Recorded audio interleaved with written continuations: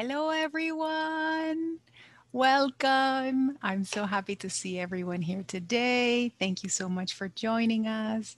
We have a wonderful session planned for you today. And before we jump in, I just want to get to meet the group a little bit. I hope you have been able to locate your chat. And we will be asking just a few questions before we get started to see what the group looks like today. So let's get started. I want to ask, my languages are English, Spanish. Those are the languages I interpret with. If you guys can use the chat, let me know if you're also English, Spanish. Let me know if you're English, Spanish. I'm hearing Teresa is saying she can't hear. Can the rest of you guys hear okay? Perfect. Okay, great. All right, so go ahead and use the chat if you're also an English-Spanish interpreter. I want to hear from you guys. Perfect, awesome. We got some English-Spanish interpreters here. Those of you who are not English-Spanish, if you could use the chat, let me know what your language combination is.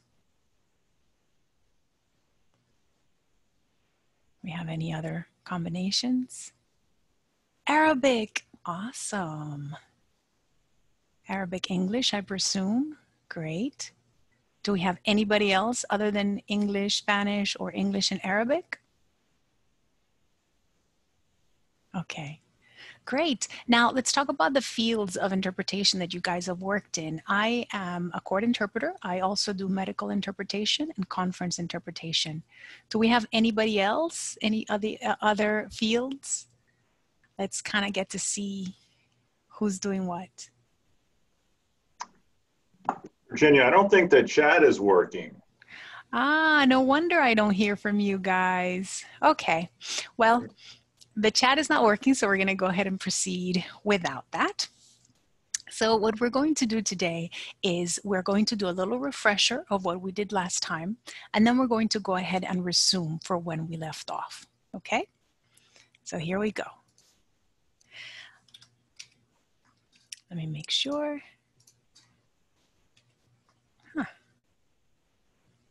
Let me get my slideshow in order. Okay, great. And last time we left off in this slide. Okay, we can pick up from here. Let's see if my slideshow will collaborate today. Okay, great.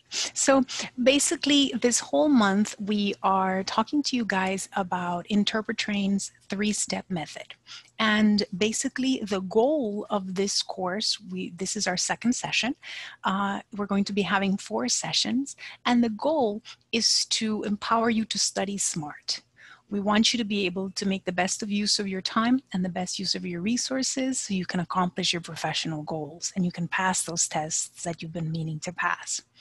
So we're going to empower you on these fronts. We want you to be able to train and develop your consecutive skills, sight translation, simultaneous, and also your vocabulary. So those are the fronts we're going to be working on, and we're going to teach you how to get the best out of your time and the best out of your material, whether you're training with our material or you're training on your own. We're going to teach you both. And Virginia, okay. Since the chat isn't working, if participants can raise their hand, if they have a question, we'll do our best to unmute them and answer their questions. Yes, thank you so much, Brad. If you guys have a question, please go ahead and raise your hand. And of course, not your physical hand, but the actual in the system. And then we'll be able to see it, and hopefully we'll be able to get to your question. Thank you so much for that, Brad. Okay, so last time we were talking about Interpretrain's 3-step method, how the first step is you tackle the vocabulary. The second step is you move on to the interpretation. And then the final step, you carry out the evaluation. And we were talking about why we do this. To interpret accurately, you have to be able to get into a flow. But if you face unknown vocabulary, that can mess up your flow. So when you start focusing, understanding the message, and accurately expressing the meaning, you bump into vocabulary that you don't know, and that throws you off balance.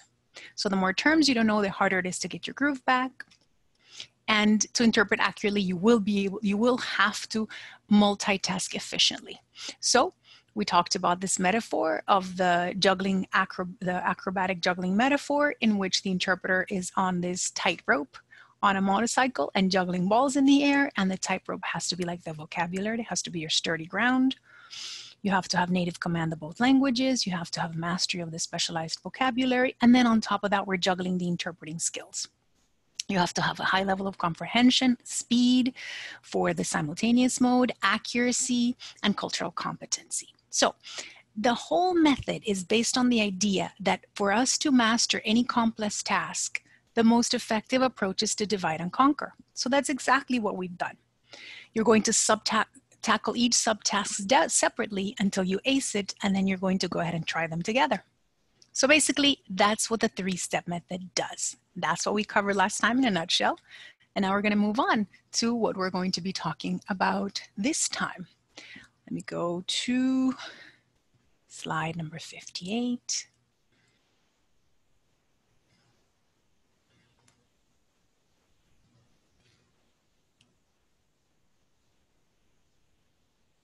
Here we go. So last time I set you guys some homework to go ahead and work on step number 1. And now we're going to go ahead and move on to step number 2. Actually, before I do that, let me go ahead and stop my share so we look at some options that we have for step number 1, because I want to empower you guys to create your own tools if you're not going to be working with our materials. So let me go ahead and share that screen with you guys. Beautiful. Here I am in our 3rd step, which I'm going to be hopefully getting to today. But before we get there, let me go ahead and move here. Okay, so we talked about the 1st step. Whether you're studying with our material or you're studying on your own, it's always good to have several tools to drill the vocabulary. So when you finally get to the place of 2nd step of interpreting, the vocabulary is in the bag and it won't trip you up. The first thing that we have on our slides, you're basically going to be working with the vocabulary where you have the term on the front of the card and then a sentence in the source language. And then you go to the next one, you have the term, source language term, target language terms, and the sentence in the target language has been translated. So you can go ahead and read that translated sentence. It's always good to read out loud. You can create flashcards like this for your own, and we're going to go into that. The next session, we're going to be covering sight translation, and the last session, we're going to be seeing how you can study with your own tools if you're not going to work with Interpretrain's tools. But if you're creating your own cards, it's a good idea to try to put the term at the top and a sentence at the bottom. Now, when you're working with a new term, it's always good to find only one target language equivalent. We put several here in case our students already knew a different one. They wouldn't think they were wrong. But when you're learning new vocabulary, don't challenge yourself to learn 3 and 4 and 5 vocab units. What you want is just one and move on. Okay, and you can work with these flashcards. You can go ahead and try to time yourself, go through the flashcards as fast as you can by reading this atop, reading the sentence, and then interpret it, and then flipping the card. On the back side, you would have this, only one target language equivalent here, and the translated sentence. If you get that card right, you're going to put it on your right side. If you get that card wrong, you're going to put it on your left side.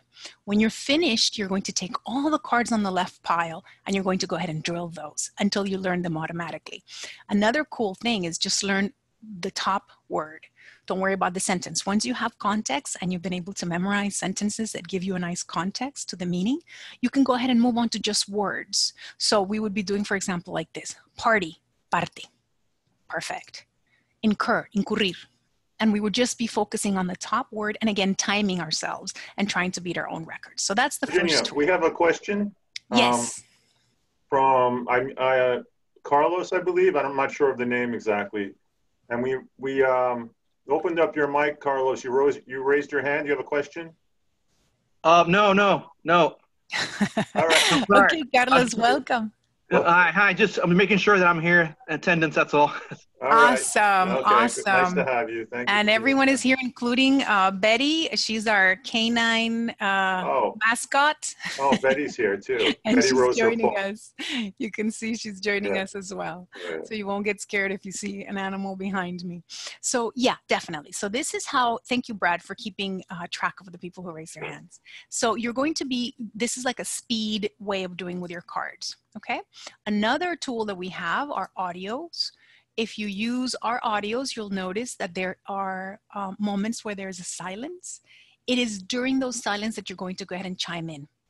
If you're going to hear a word and then a sentence that uses that word, and you'll notice that between, you can probably see here, between the sound waves, there are little pauses, little silences, and that's your opportunity to interpret. When you're working with our material, you can use it on the go, you can use it to multitask while you're doing other things. If you're working on your own, you can go ahead and record your own audio cards in the same fashion that I described. You're going to say the source language term, leave a little space, and then the target language term. And that's how you create your own audio cards, and you can use them while you're doing other things. We have the target practice tool, which allows you to just zone in and target in on those things that you're interested in. So we're going to reset it and start from fresh. Let's say I've already practiced with my vocab and I want to go ahead. Can you enlarge your screen for this? Absolutely. Thanks for reminding me.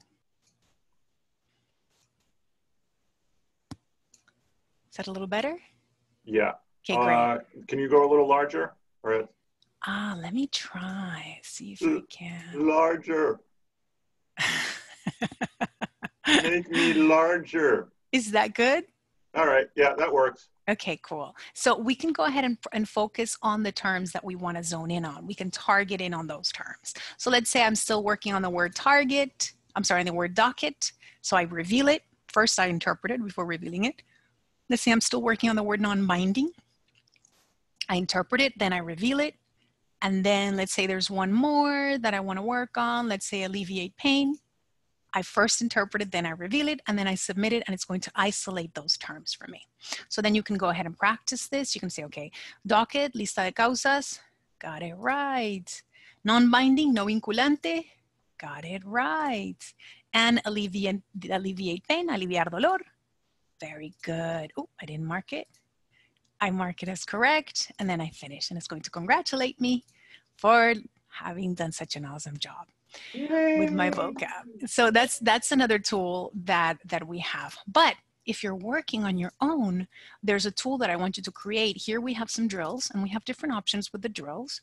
You can play a memory game, which allows you to do the same thing I was talking about. Say this out loud, for example, arbitrar. And I show the answer, I got it right.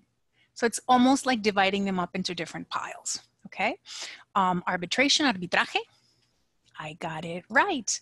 If I had gotten one wrong, let's say court, I say cordial, and I show the answer, I got it wrong, and it's gonna keep track, okay? So I'll know exactly what needs work.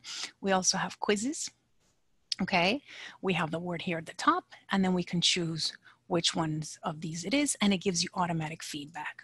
Okay, and one of my favorites we have is the match game, where we take things that belong together and we make sure that we put them the blue.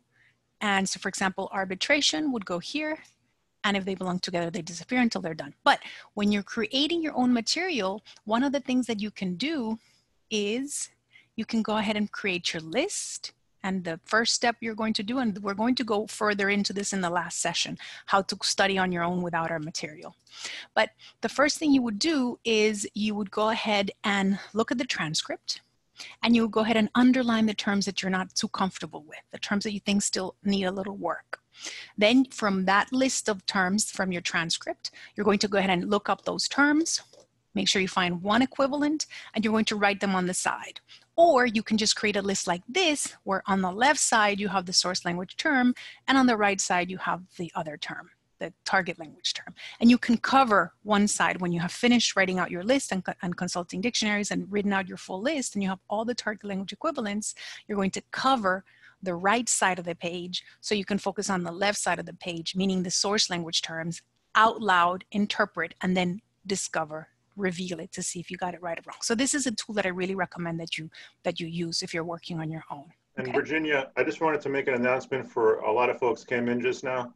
So our chat is not working. So if you have any questions, please raise your hand, the Zoom hand, not your actual hand. Yes, we don't want to leave you hanging. Thanks, Brad. That's very important. Okay, so that basically covers step one, and that's what we saw last time. These are tools that you can use on our system or to create on your own. The more tools, the better, and it's always a good idea to get into the habit of studying during your day. One of the biggest mistakes people make is that they have a misconception of what studying is. They think I'm going to sit down and only study for 2 hours a day. we're really busy, and often you're not able to keep up that rhythm. So many people study for a week or two. Those who have a lot of determination and discipline study for a month, and then it stops. But if we learn to study in a way that we take better advantage of our time, that we use our time more productively, we can get a lot more study in there. So that means that you're going to carry this material with you, and you're going to study, whether it's our stuff or your own. Study step one, any chance you get. You'll be amazed how much free time we have in a day. If you're an interpreter, especially, we're waiting around a lot for our cases to start. Or when the cases end, sometimes we're at the office and nothing is happening. Use those times to study the vocab. So when you sit down and do step two, the vocab is in the bag and you've already gained a lot of terrain, okay? And then we move on to the actual work that we want to do, which is your interpretation. And now I'm going to go back to the slideshow to talk a little bit about the interpretation. So let me stop my share. Let me go back to my screen. Beautiful. And let me go ahead. Here we are. So when it comes to step two, the actual interpretation, there are some guidelines that I want to give you that will really help and go a long way. And I want you to have them in mind today because we are going to be interpreting today. So you'll be working with real court cases. We're going to give you recommendations of free materials that are real court cases. And of course, our material is based on real court cases. Only the identifying information has been changed. So you can be sure that these are things that are relevant, okay?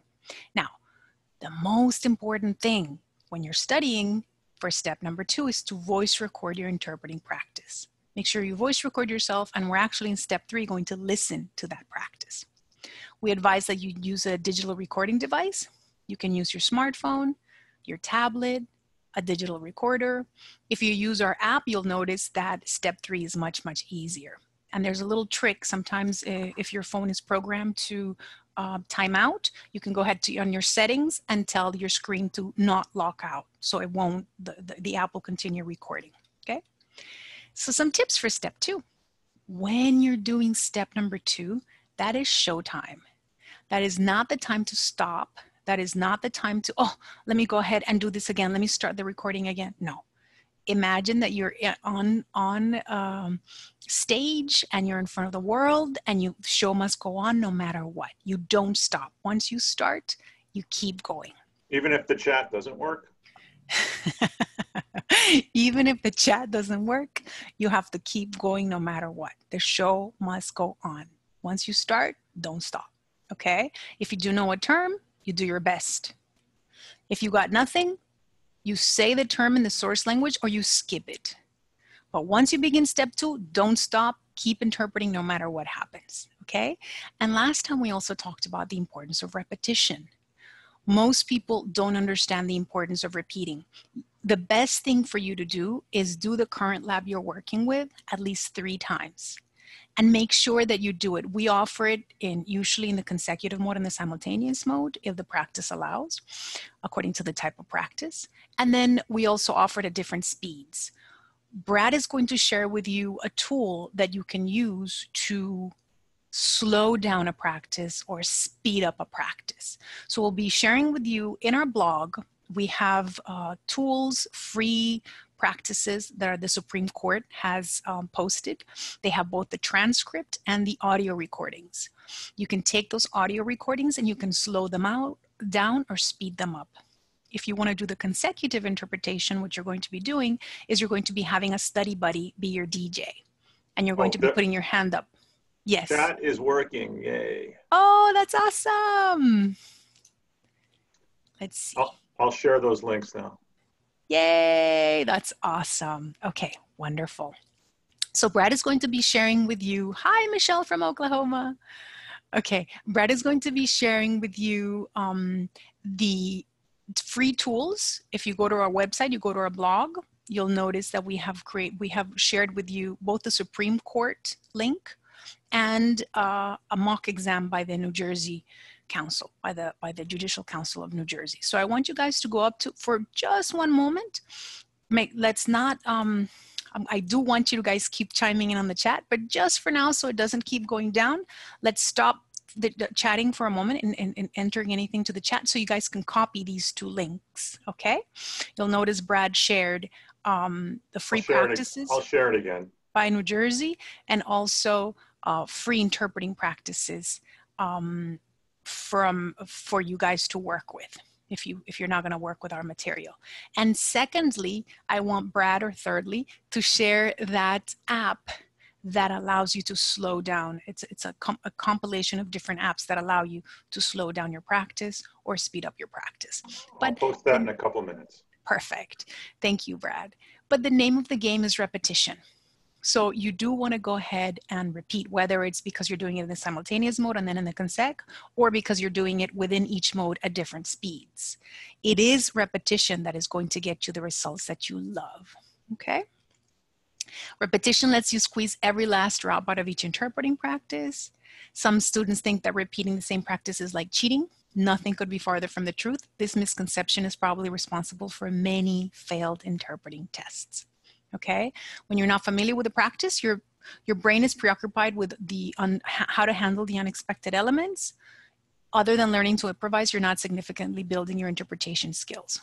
On the other hand, when you interpret a practice repeatedly, you get to know its components, and after the second try, that's when the magic happens. Okay, it is precisely when you're not distracted by the unknown that you can focus exclusively on polishing your skills. And we know that you'll love the results that repetition brings. Okay, so that's that. Now, I think we can talk a little bit with the group now that we have our chat up and going. Now let's try it again. That sounds like fun.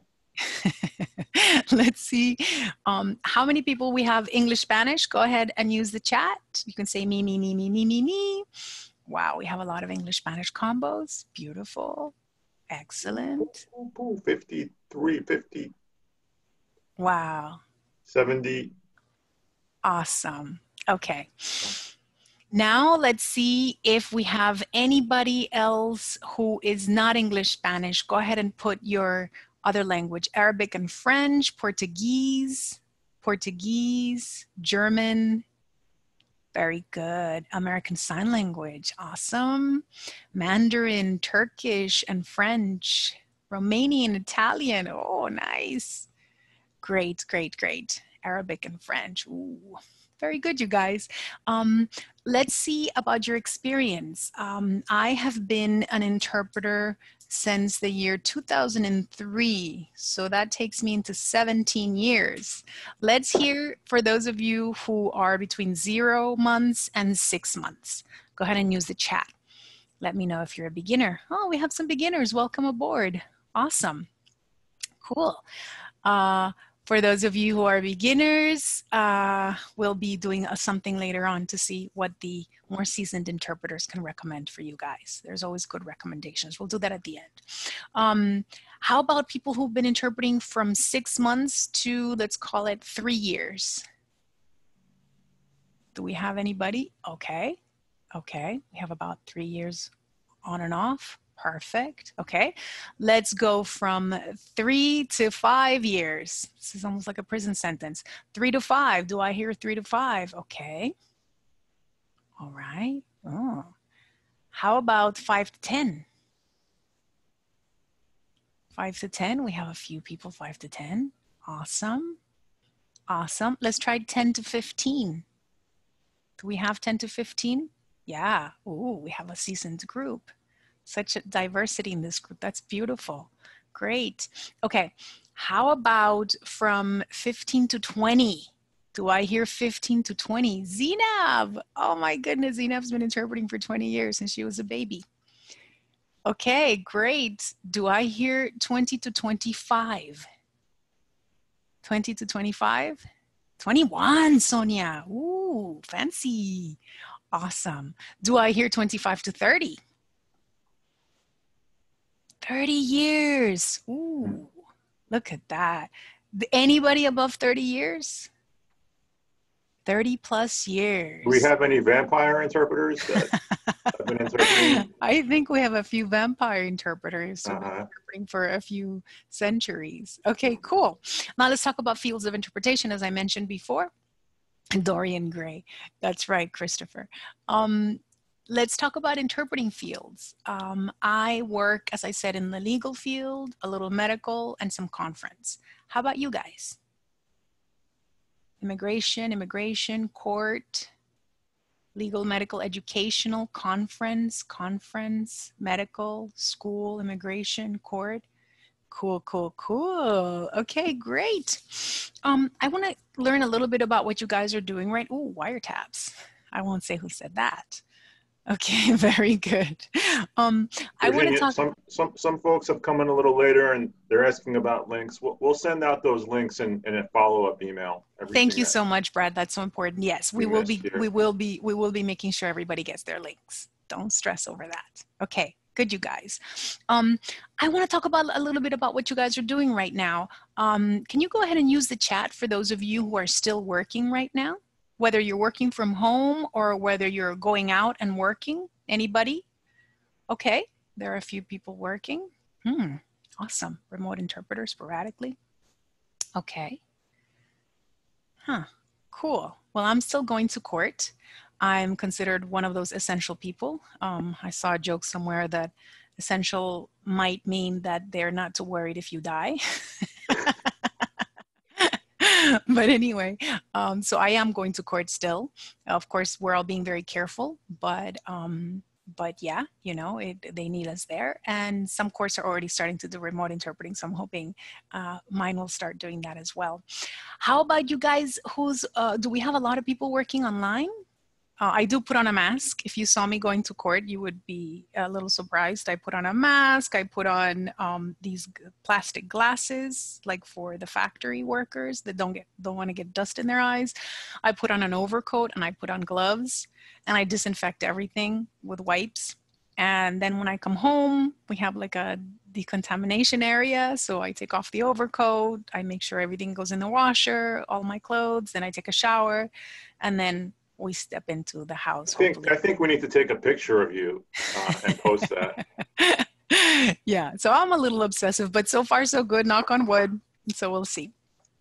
But definitely, if you are going out into the field, I definitely recommend that you put on your gloves, your mask. If you can find glasses as well, keep your distance from people, wipe down anything. If you're working with interpreting equipment, wipe it down between users. I like to rotate my equipment, headphones, because I've just recently learned that when you disinfect a surface, it takes about 4 minutes to kill all the germs and bacteria and microorganisms. So you want to rotate your headphones between users. You don't want them contaminating each other. I never take off my gloves while I'm in court. And then of course the proper way to take off your gloves so you're not touching anything. And then I wash my hands when I get home, as I mentioned. Clothes go in the washer, I take a shower, and then I'm a little safer. We're not allowing shoes in the house as well. So that's another tip. Okay. What do you use as a disinfectant? I'm using the wipes. I'm using disinfecting wipes. So I use those. Okay. Now, how many of you guys here are still trying to see? Yes, that's a very good point. The pens. I also disinfect the pens that the users are using to write, for sure. We have Eva asking a question. If you download the Interpretrain app in one device, are you able to sync the app when you download it into another? I have downloaded the app on my iPhone and I have 2 files saved. Can you talk about that, Brad? I'm going to address that in an email later. Okay, cool. So we have a free voice recording app that's compatible with our system, so you can very seamlessly put it on your third step. That's from Eva. Yes. Eva, can you email us, please, with that question? Nudge us, because we do have a lot going on, Eva. And the question is, am I using interpreting equipment? Yes, I do. I use my interpreting equipment. And I disinfect everything before using, and I disinfect between users and rotate them. So hopefully the microorganisms are dead by the time they get it. It's supposed to be 4 minutes. Okay, great. Now, I also want to talk about testing. Does anybody have, if you could use a chat to let me know what kind of tests you're looking forward to taking. You might not be working on it right now, but you might be expecting to later on. Federal, very good, state, written federal, state, AOC, state, Okay, great, great. And whether you are, we have some medical too, awesome. If you have some, if this is not your first time taking the test, don't despair. A lot of people take these tests repeatedly, and I would say that it makes them even better interpreters. I have a lot of colleagues that took a few tries to pass, whether it's the state exam or the federal exam, and it really made them want to be an interpreter even more. And I know really good interpreters that have had to have several tries. But hopefully with these tips that we're going to give you, you're going to be able to ace it very, very quickly. Okay? All right. So let's jump right in. And we're going to go ahead and do our exercise for the day. Let me go ahead and stop my share and start my new share. Okay. And we're going to go ahead and go in here. So for those of you who studied your vocab, we sent you that link. You're going to go ahead and work with what you know. We're also going to give you guys a little time for those of you who want to refresh the vocabulary, or you didn't get a chance to study the vocab ahead of time. We're going to give you a little short time. But before we do that, I want to start with a grounding exercise. Now, if you've taken my workshops or if you were here or if you were here last time, you'll notice I do a lot of breathing techniques. I do a lot of mental exercises. Now, the reason for this is there are several reasons for this. It's a multifaceted deal. The first thing is when we breathe, we oxygenate our brains. If you could use the chat to let me know what happens to an oxygenated brain. What happens when our brains are nice and oxygenated?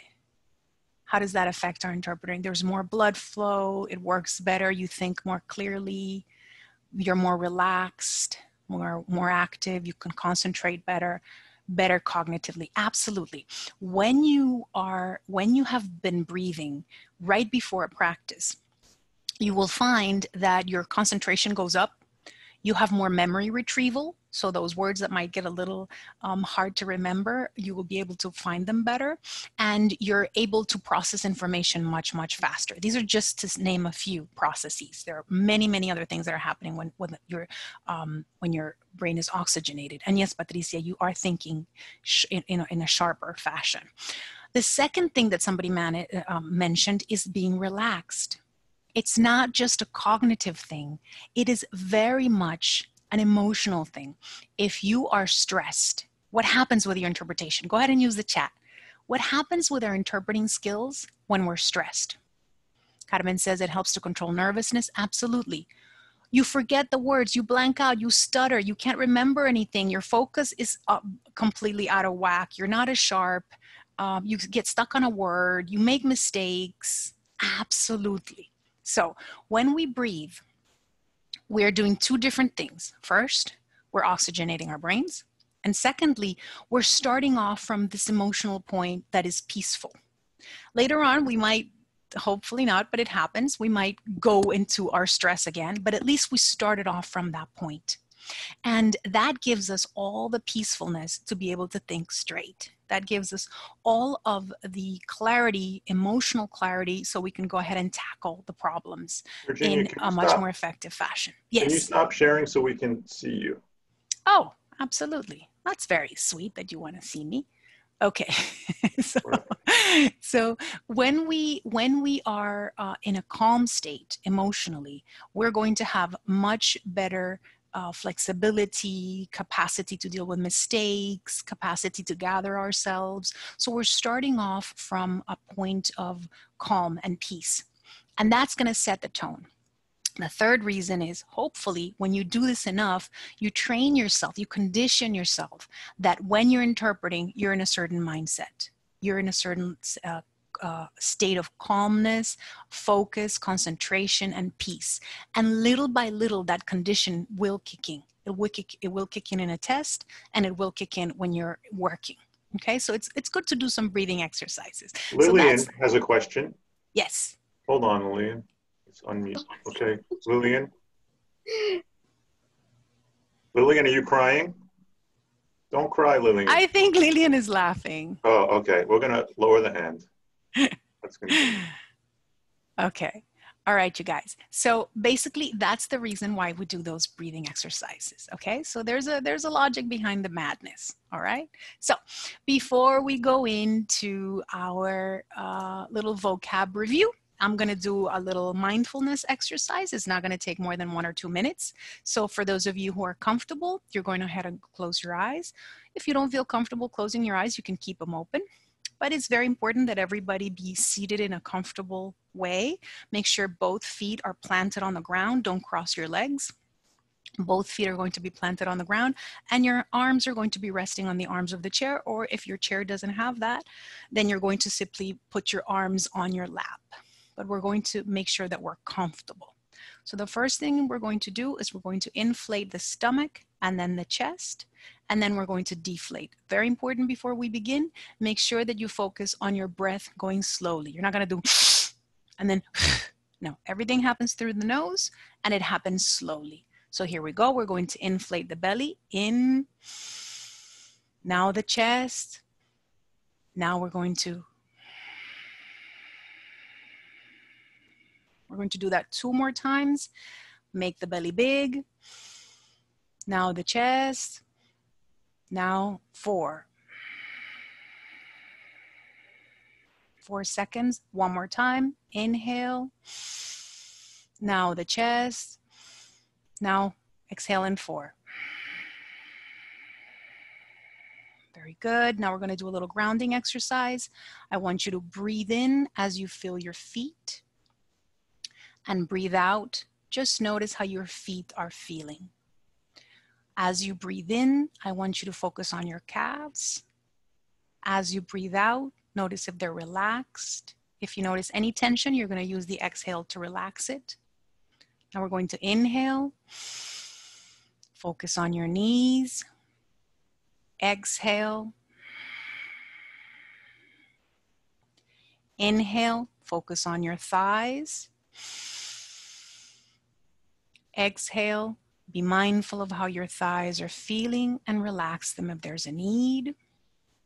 Now inhale, we're going to focus on our buttocks. Here we go. Exhale.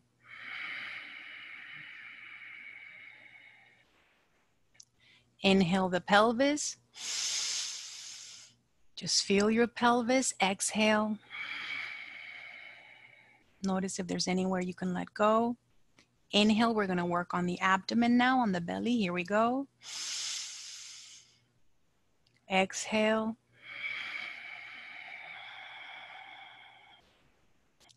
Now we're going to do the chest. Inhale. Exhale. Now we're going to work on the back. Try to scan your back to see if there's any tension. Here we go. Exhale. Last 2, the neck. I tend to accumulate a lot of tension on my neck. Here we go. Inhale. Exhale. Last one, we're going to do the head and the forehead. If you're squeezing anywhere on your forehead, you're going to try to relax it. Inhale. Exhale. Okay, beautiful. Now we're nice and oxygenated. We can really learn, absorb information. Thank you, Virginia. I feel great. Thank you, Brad. Okay, so now we're going to go ahead and work on this list. For those of you who already know the vocab, that's awesome. It's always good to review it. For those of you who did not get a chance to study the vocabulary that you're going to be faced with today, here we go. Let me see if I can make this larger. Yeah, I'd recommend if on your own computers, if you can go large screen, as large. Let me go ahead and see if Not I just can you. zoom in. You're as large as you can go, Virginia. Let me see if I can zoom in a little more. Okay, that's the most I can give. So I'm going to go ahead and put this up for about 30 seconds. If you can, I want you to cover with a paper the right side of your screen. So you're going to use a paper to cover the part that is in the target language. You're going to read the word out loud, and then you're going to try to interpret it. When you've interpreted, you're going to go ahead and expose it. Okay? Again, read the term out loud, covering the right side of the screen. Once you've interpreted the term, then you go ahead and reveal it to see if you got it right or wrong. And then go on to the next term. I'm going to give you guys 30 seconds to do this, and then we're going to go ahead and move on to the next set. Ready, go.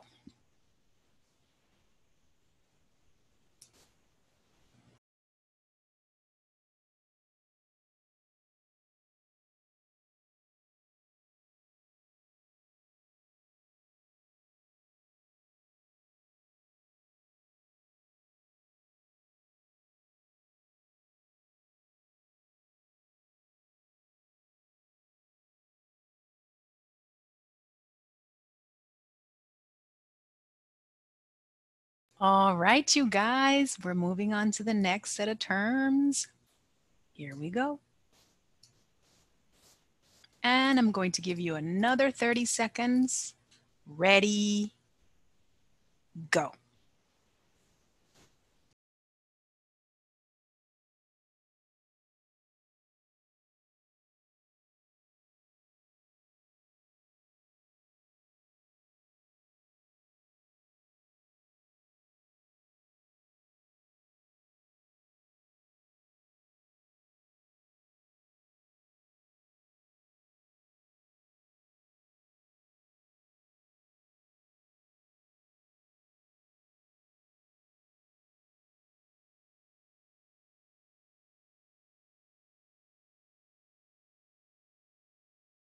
Well, you guys, I gave you about 5 seconds extra.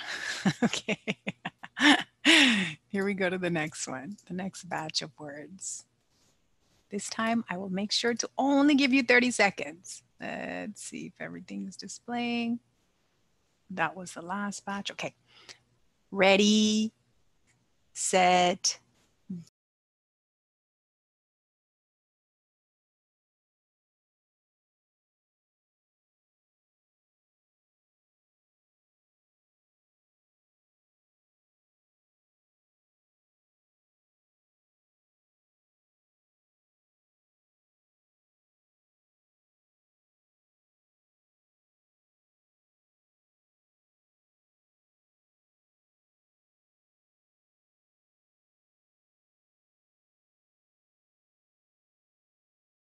Okay, you guys. Now, I want you to use the chat and tell me why this is a scoring unit. What's the importance of when someone says, how does that affect our interpretation? Hesitation, very good, Patsy. Very good. Now, what should we do with those hesitations when we're interpreting? Say them as well, interpret them, convey them, always interpret them, include them. Very good, you guys. So you want to make sure you include those. Do not omit those because they tell you about the witness's state of mind. It makes somebody less credible or more credible, or it shows people if they're nervous, which is very, very important when assessing a speaker's state of mind. It's not just important for a witness, it's also important in medical and education. It's one of the basic things when it comes to interpretation is we want to make sure that it is as similar as possible as if the two people spoke the same language. So if the two people spoke the same language, which JC said it beautifully, because we have equal right, we have to equal their conversation. Very good. So if two people spoke the same language, they could hear each other hesitating. So if a doctor is asking the patient, are you taking your medication every day? And the answer is C, then the interpretation should be yes, including the tone of voice and including the hesitation. The doctor wants to know that hesitation. Same thing happens in any field that you're working in. You want to make it as similar as possible as if the two people spoke the same language. So don't omit those. And I made it a scoring unit because every language has their own hesitations. In English, we say or in Spanish, we say eh. So you want to make sure that you get those, okay?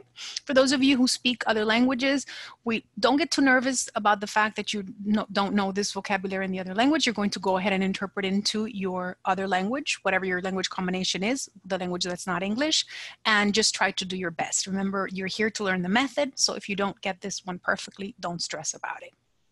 Okay, next set of ones. And there are less, so I'm going to give you guys 25 seconds in this.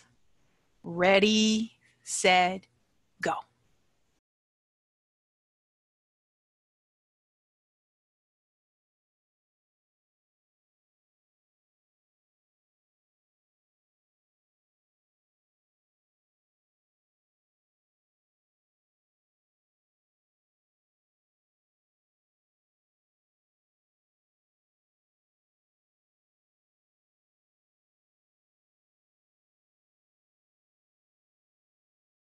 All right, you guys.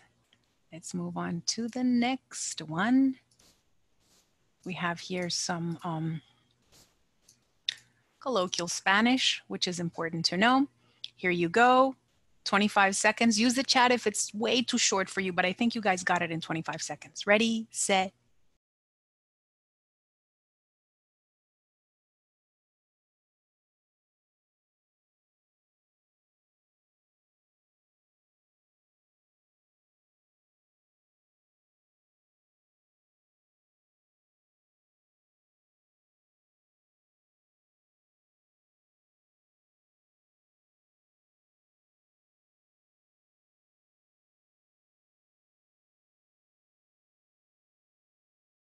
All right, you guys. I think there's a question in the chat.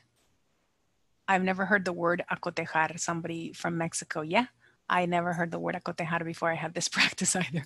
And this is someone from the Dominican Republic. And they were talking about acotejar la mercancía, which is kind of like to organize it on the shelves. Okay. When in this context, that's why the flashcards are so important, because they have sentences. That's why it's so important for you to first study with the flashcards, or if you're studying on your own, create flashcards with sentences. Because in this context, you'll hear him say, I used to lift weights, but now I had to give it up. So when you say I had to give it up, in this case, tuve que dejar de hacerlo, tuve que descontinuarlo, no volver a realizarlo, renunciar a eso, abandonarlo, suspenderlo, dejarlo a un lado. So it's different according to the context, okay?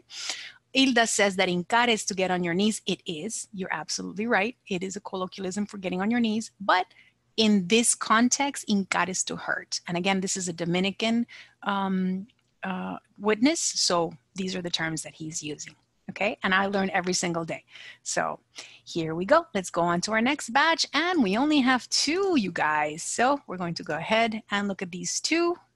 I'm going to give you 10 seconds.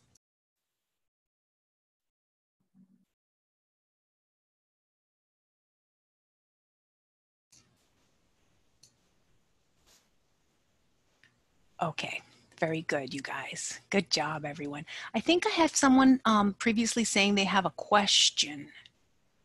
If I have not addressed your question, Hazel had a question. Hazel, would you like to go ahead and use the chat? Let us know what your question is. Oh, it was about hincar, but it was solved already?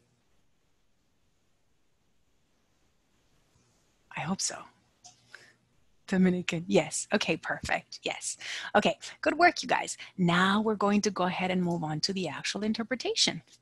And let me go ahead and share our lab. I'm going to go ahead and get out of here. And we're going to go ahead and go into the interpretation. This one is a consecutive one. And we're going to go ahead. Let's see how we're doing with time. All right, because we are a little pressed for time, I'm going to go ahead and choose either the decelerated or the normal speed. But if you were studying on your own, I would want you to do both because again, repetition, okay? You'll notice a huge, huge thing. So everyone, go ahead and use the chat, whether you want it to be normal speed or you want it to be decelerated. Let's see what people say. I bet it's gonna be normal. Everybody wants it normal. Okay, cool. So we're going to go ahead. Let me go ahead and make sure that my computer sound is shared accurately. Share computer sound. Good. Beautiful. Nice. Okay. That's always tricky. Yes, thanks for noticing that. Let me just do it one more time. Computer share. Here we go. Awesome. Okay, you guys. So this is what I want you to do. I want you to have your phones ready. And you're going to have them ready to voice record. Remember, if you're using our app, today we're not really going to be working with the third step sharing with you guys. We have some security concerns of why we can't share the labs with you. unfortunately. So we're just going to be walking you through the third step. So go ahead and don't use your app for now. Go ahead and use your voice recorder on your phone, your normal recorder. And I do want you to use headphones because that allows your recorder to be much clearer. Okay, and I want you to go ahead and use, and then we'll be able to, if you have the type of phone that displays the sound, then you'll be able to skip all the silences. So that's why it's important to connect your headphones to the computer so your recorder won't capture the practice. It'll only capture your interpretation because you'll be hearing the practice through the headphones. If your phone visualizes your sound, then you'll be able to skip through whatever is silence and you'll be able to get to the next chunk. Is that clear, you guys? Okay, perfect. So you're going to go ahead and use your headphones. We're going to do 3 quick breathing just to get ourselves in the zone. 3 quick breathing exercises, just inhales and exhales. Belly goes first, then chest, then you exhale through, it's all through the nose and everything is happening slowly. Here we go. Inhale, belly. Chest, exhale all through the nose in 4. Second, inhale belly, chest, in 4, exhale. Last one, belly, exhale in 4.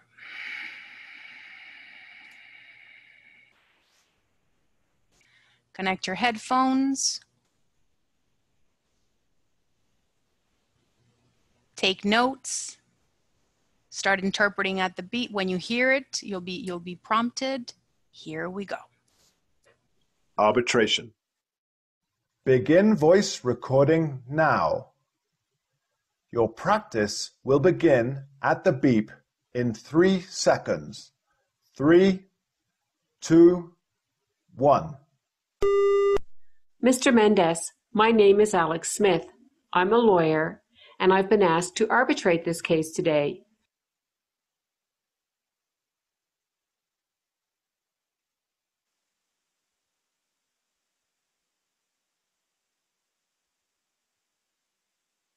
As I'm sure your attorney has already told you,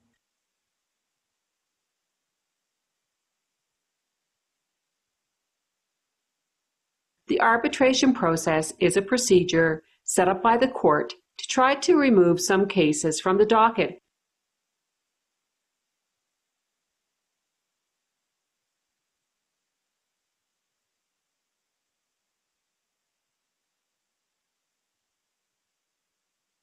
Before everybody incurs the additional expense, not to mention the extra time spent going to trial.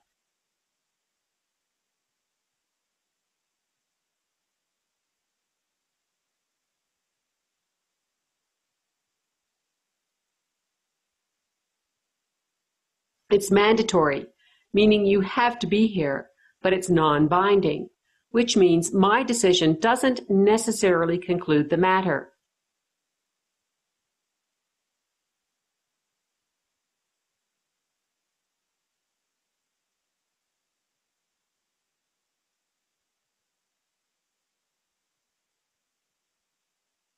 Either of the parties can reject my decision today by filing a paper with the court in the next 30 days.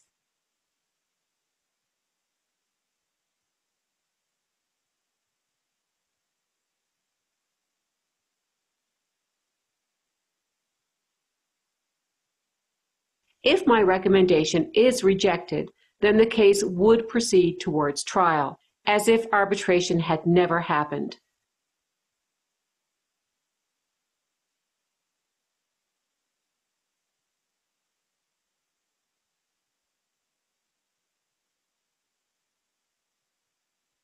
I understand the nature of the accident, and it has already been determined that you were not in any way at fault.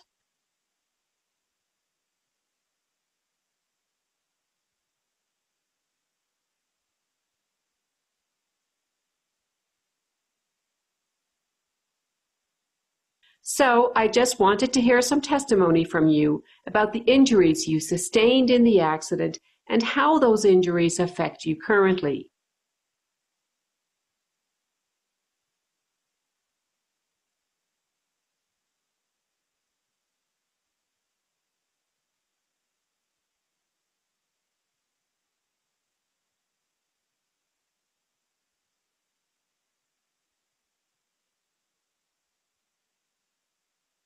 I need you to swear or affirm to tell the truth. Will you swear or affirm?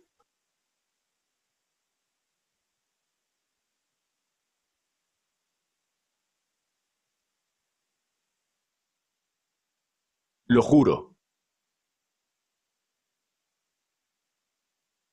Do you swear to tell the truth, the whole truth, and nothing but the truth, so help you God?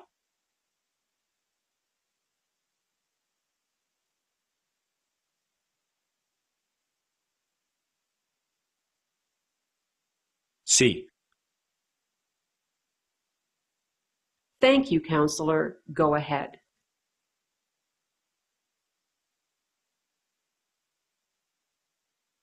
Were you injured in this accident?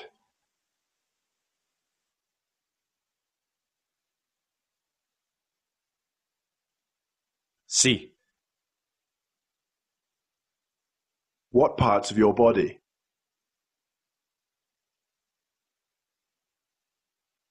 El hombro, la espalda, la pierna.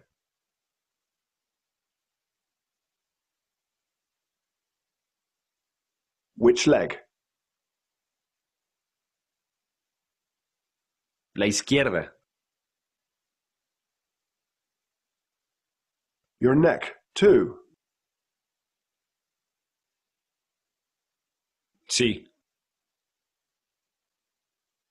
Did you go for treatment?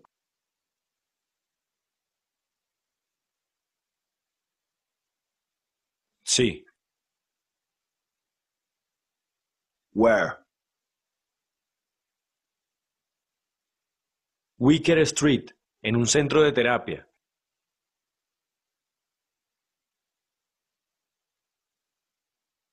Is that the Wellness Chiropractic Center?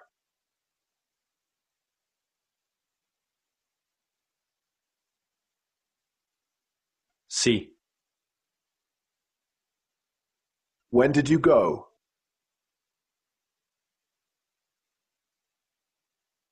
De marzo a octubre.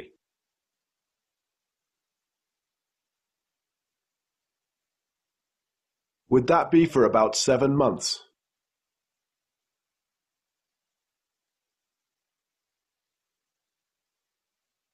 Más de 7 meses.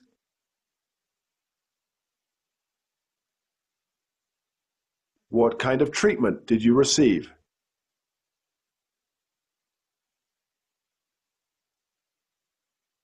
Bueno, recibí la terapia manual. Recibí parche eléctrico, parche caliente y esos que van con aguja.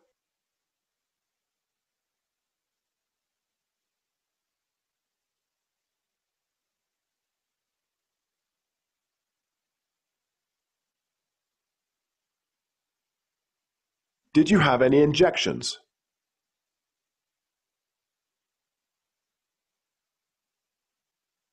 ¿Mí? Sí. Do you know what kind?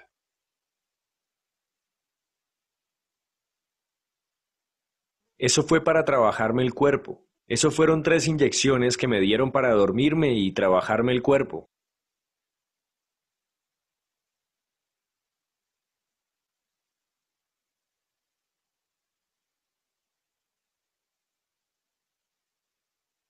They did some manipulation under anesthesia.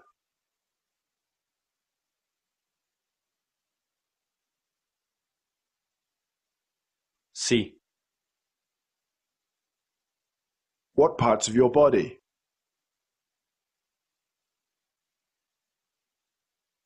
El cuerpo, principalmente el cuello, la espalda.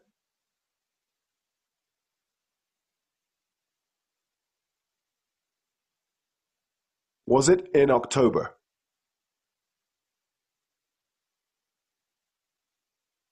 Sí. How many times?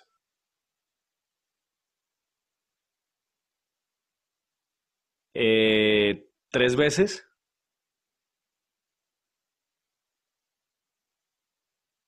How long did each visit last?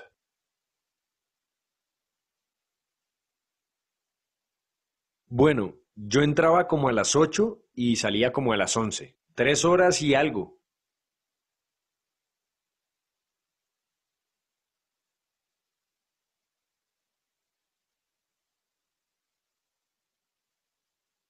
All this treatment for 7 months. Did it help you?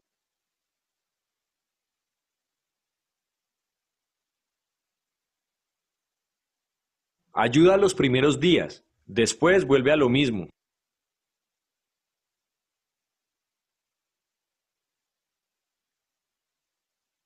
We are now... When was this accident? In March?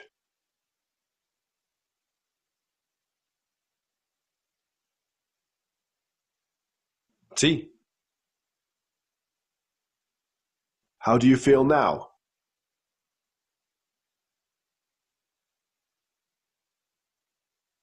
Bueno, tengo dolor en el pescuezo, en la espalda.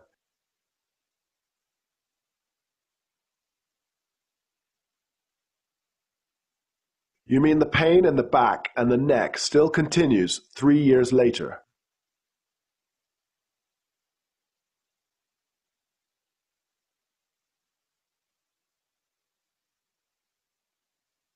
Sí. Now, let me ask you, is the pain constant or off and on?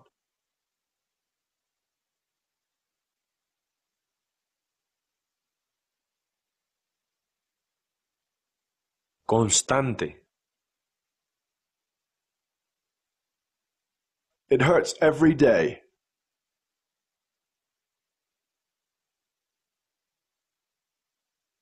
Sí. Do you work?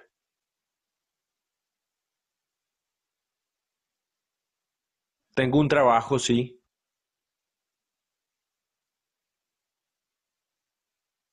What kind of job is it?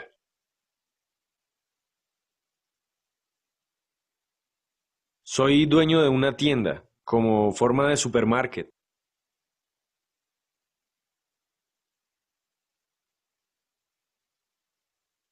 Where? 3456 Baxter Street.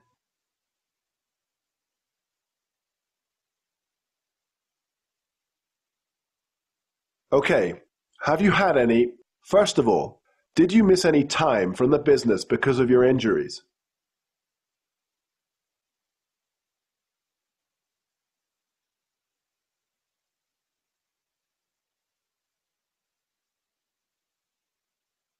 Falté debido a... Sí.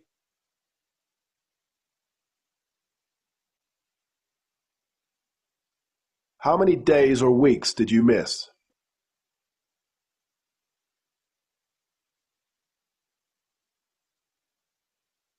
Bueno, lo que he tenido que ir a los doctores y a las citas que he tenido. Y ahora mismo está cerrada.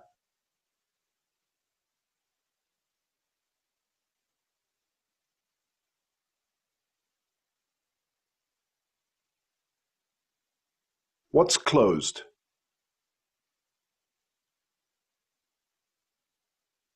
La tienda. Why? Porque la persona que tenía no ha vuelto a trabajar. Y yo no tengo a nadie más que me ayude.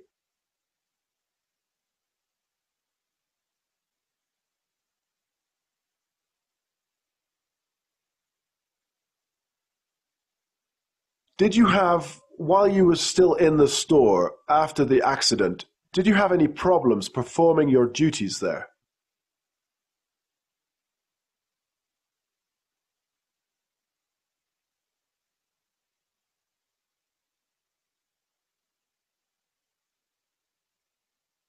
¿Cómo no? Can you tell us what were your job duties before and what problems did you experience afterwards?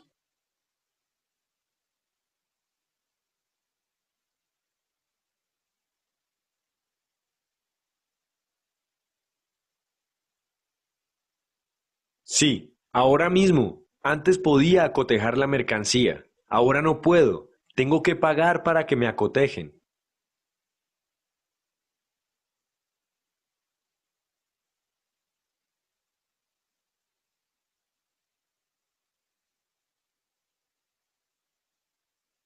Tengo ahora la esposa mía que dejó de trabajar para poderme ayudar. Como tengo dificultades moviéndome mucho, ella me ayuda en la caja trabajando.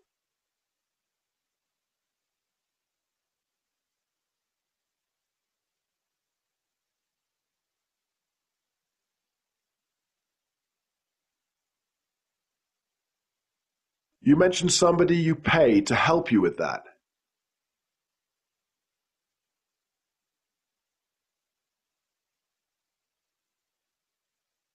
Para acotejar la mercancía sobre los estantes.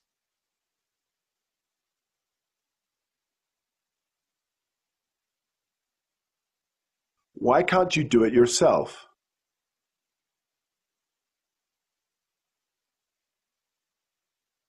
No puedo cargar pesado. Y la mercancía que llega son cajas pesadas, y no puedo hacer fuerza.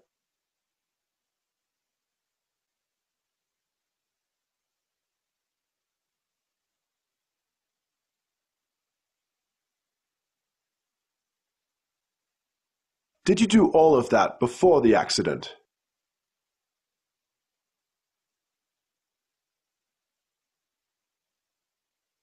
Sí, Are you experiencing any problems or are there any activities outside of work that you have had to give up or reduce since the accident?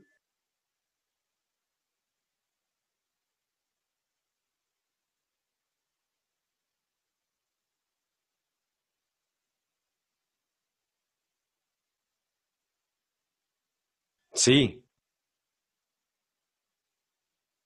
Tell us. Correr, levantar pesas. Levantaba pesas, jugar pelota, jugaba también al fútbol.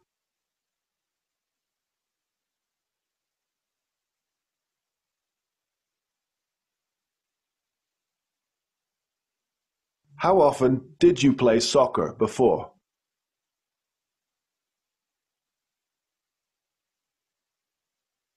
Los weekendes. Have you given it up altogether?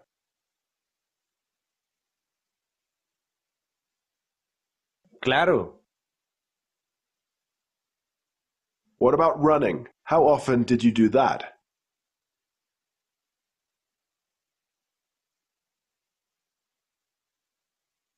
dos o tres veces por semana.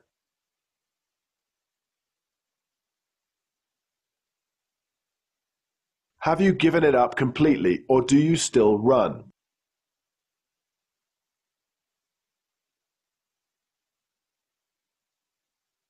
Lo he dejado por completo. No puedo porque tengo problemas en eso de las coyunturas de los pies y la rodilla.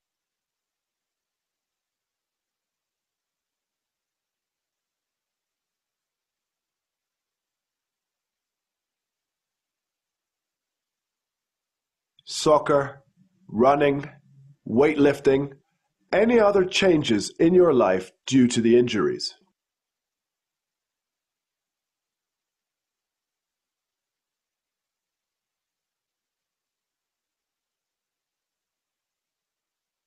Como le digo, ver televisión y qué sé yo, usar el teléfono en el hombro.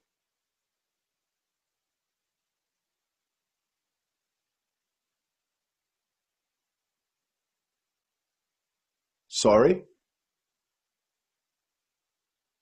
Usar el teléfono en el hombro, o sea, hablar con el teléfono enganchado en el hombro. No puedo hacerlo porque tengo problemas en el cuello. Me duele.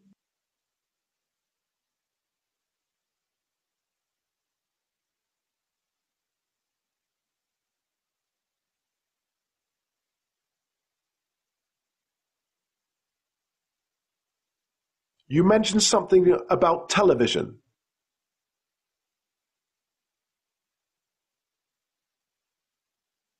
No puedo ponerlo porque pongo dos, tres almohadas. Hay veces que pongo 2, 3 almohadas detrás de mi cuello y me duele.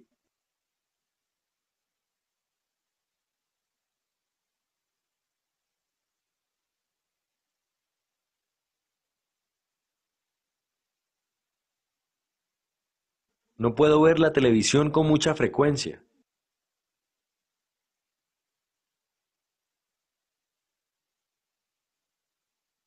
Tell me, any problems sitting or standing for a long time?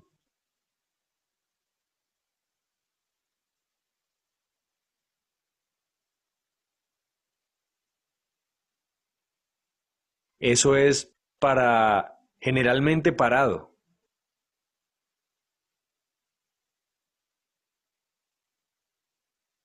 When we were sitting out there in the hallway, waiting for our case to be called, I saw you stand up and keep standing for a while.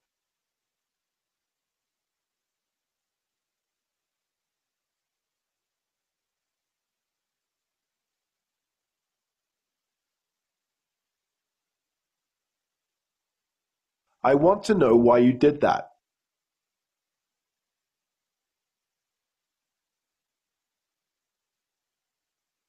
Porque me hinca cuando eso. Ahora mismo siento que me hinca la espalda. Tengo problemas en 2 discos.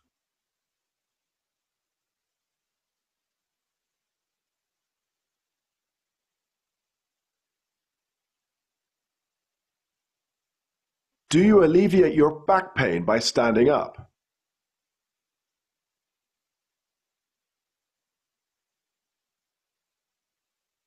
Me ayuda.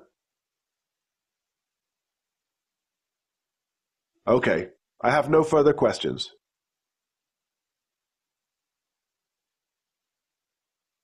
Thank you, Mr. Mendez. That's all for now. You can wait outside now. Your lawyer will be out in a few minutes. Have a good day.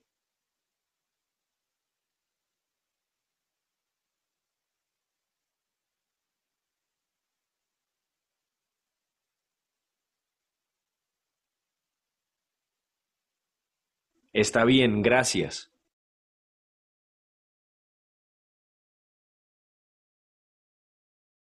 Stop voice recording now.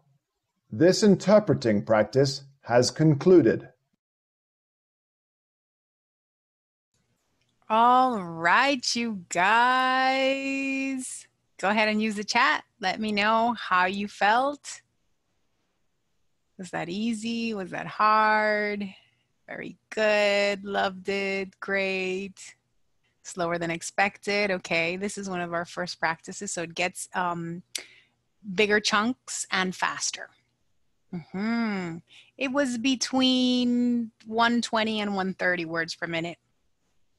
Very good. Okay, you guys, now we're going to stand up because we've been sitting down for a long time and it's not good for us to be sitting at the computer without treating ourselves to a little stretch. So I want everybody to go ahead and stretch like you were yawning. Oh, that's good. Very, very good.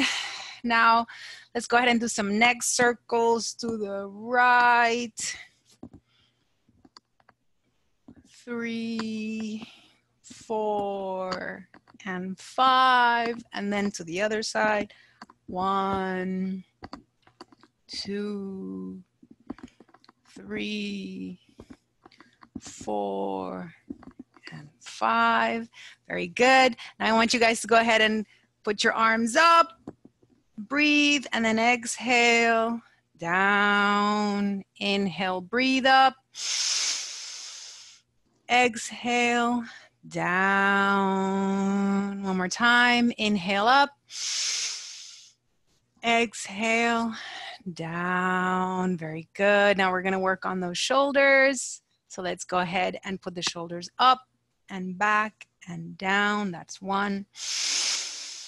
And back and down. If you can go ahead and breathe in and out when you go down, and in up. And back down. Very good. If we can stretch a little bit, those shoulders. Very, very good. This is where you get to tell if I'm wearing anything from the waist down. For those of you who are not wearing anything from the waist down, make sure you don't let us see that.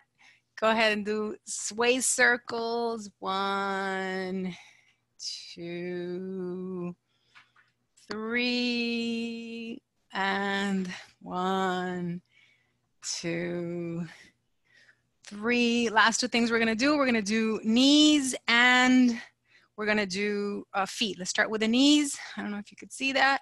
There you go. So you're going to go ahead. I don't wanna give you guys a show.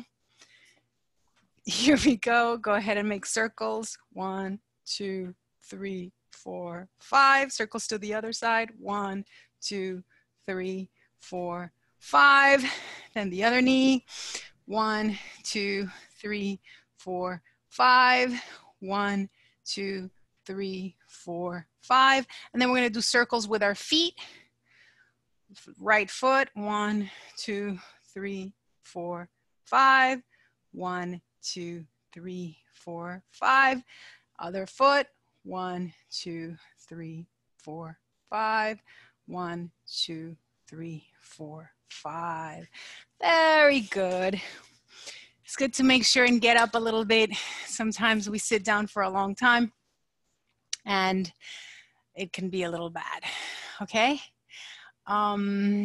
What is the lower speed? Someone's asking. It is between 100 and 120. This is between 120 and 130. And this is shorter chunks. You will be working with longer chunks in the more advanced courses. But as I was mentioning, if you're working by yourself and you have your friend being your DJ, what you do is you take notes. When you had enough, you put your hand up. Your DJ friend is going to turn off. If you're working with free material, of course, it doesn't have the pauses. When the person pauses it, you're deciding how big the chunks are when you put your hand up, okay? And like I mentioned, we have shared the ability for you to slow down the practice or speed it up, okay? What kind of headset am I using? I have to say, Brad is our techie savvy guy, but this is Leitner. Can you see how you spell it? Yeah, I think it's Leitner. Leitner, thank you. Leitner. Oh. Okay, Brad has started sharing his screen. What equipment is that dog using? The witness has requested an interpreter who speaks rough. I like that. That's awesome. Okay, thanks for sharing that. Okay, good, you guys. Okay, now we're going to go on to the third step, and you'll be surprised how many people skip listening to their own interpretation. What is the use of recording yourself if you're not going to listen to yourself? Hilda's asking, how do you slow down the recording? Brad, did you get to share that link with them to slow down the recording? In case Brad hasn't had a chance to do that, if you go to our website, let's do that while you guys are here right now. It's a great opportunity for us to go ahead and do that. Let me go ahead and... We'll send it out in the email. Okay. But I do want to share with you guys. Oh, where did it go? Okay, well, in the email, we'll share with you guys the technology for you guys to do that. If you go to our website, if you will indulge me, please. I just want to share you guys to see how many resources we have. Let me go ahead and share my desktop with you guys. Okay, so if you go to our website, okay, you'll notice that we have this. If you just go interpretrain.com, you'll notice we have a blog. So you'll go ahead and click on the blog and you'll notice so many free resources that we offer for you guys in the blog. Okay, we have terminology, we have court terms, we have ethical stuff, site translation, motivational stuff, court vocabulary, federal, prep, immigration court. So we have all kinds of stuff for you guys to study with for free. Okay, so we're just giving you tools so you can go ahead and take some tips and use some materials, and this is absolutely free. And We're constantly updating it and giving you guys new tools. For example, this is what I was mentioning earlier about the free interpreting practices offered by the state of New Jersey. They have a test prep, and it includes the instructions, audio materials, transcriptions, and grading materials, all for free. We also have the Supreme Court has offered, if you go ahead and click here, you'll notice that they have training practices. They have the cases, voice recording, and they have the transcripts. Okay, and as I mentioned, the first thing you're doing if you're not working with our material is you're going to go ahead and print those transcripts, and you're going to underline the words you don't know. That's your step one. And you're going to, of course, research those terms, and then you're going to go ahead and create the tools that you need to drill that vocabulary throughout the day.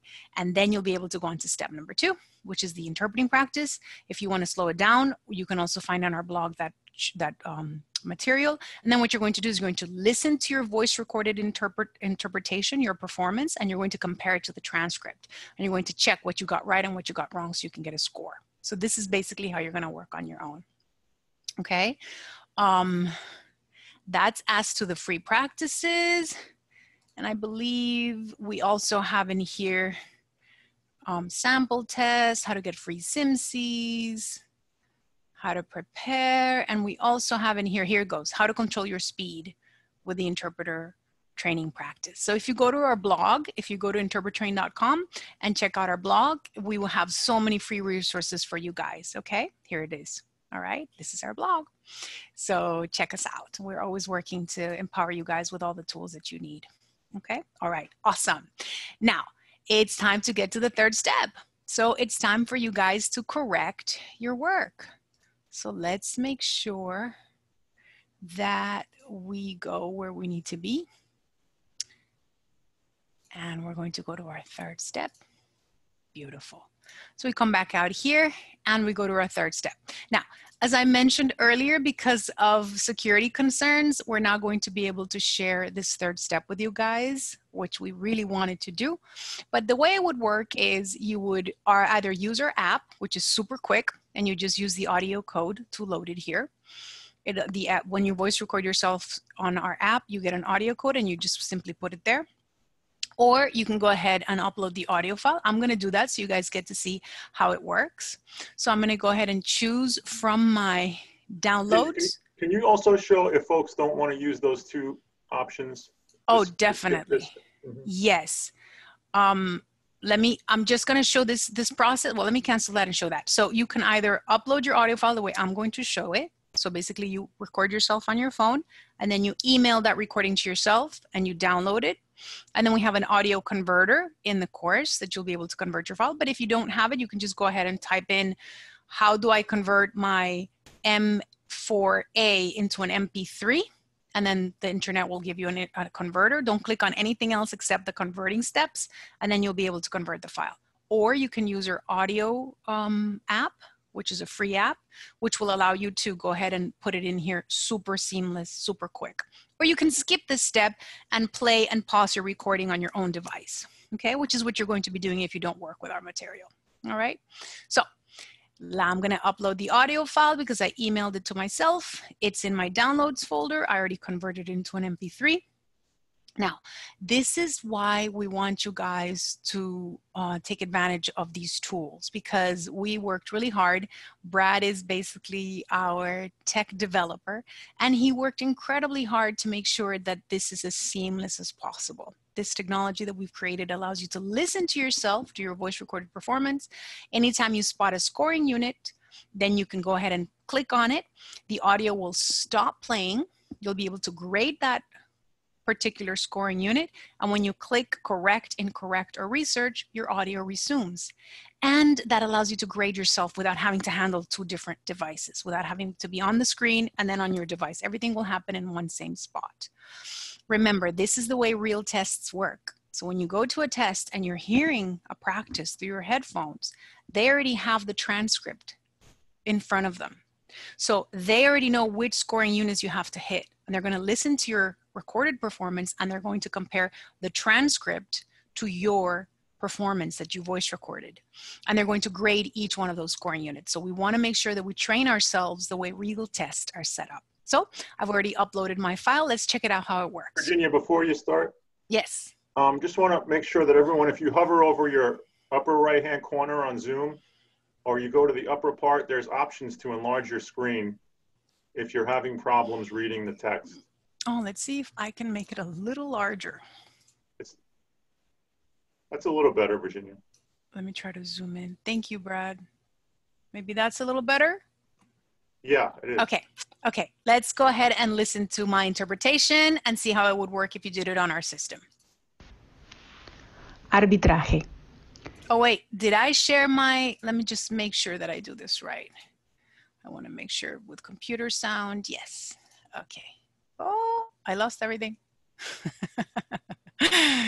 Okay, here we go. Can everyone see that? Yeah. Okay, perfect. So one more time from the top. Here we go.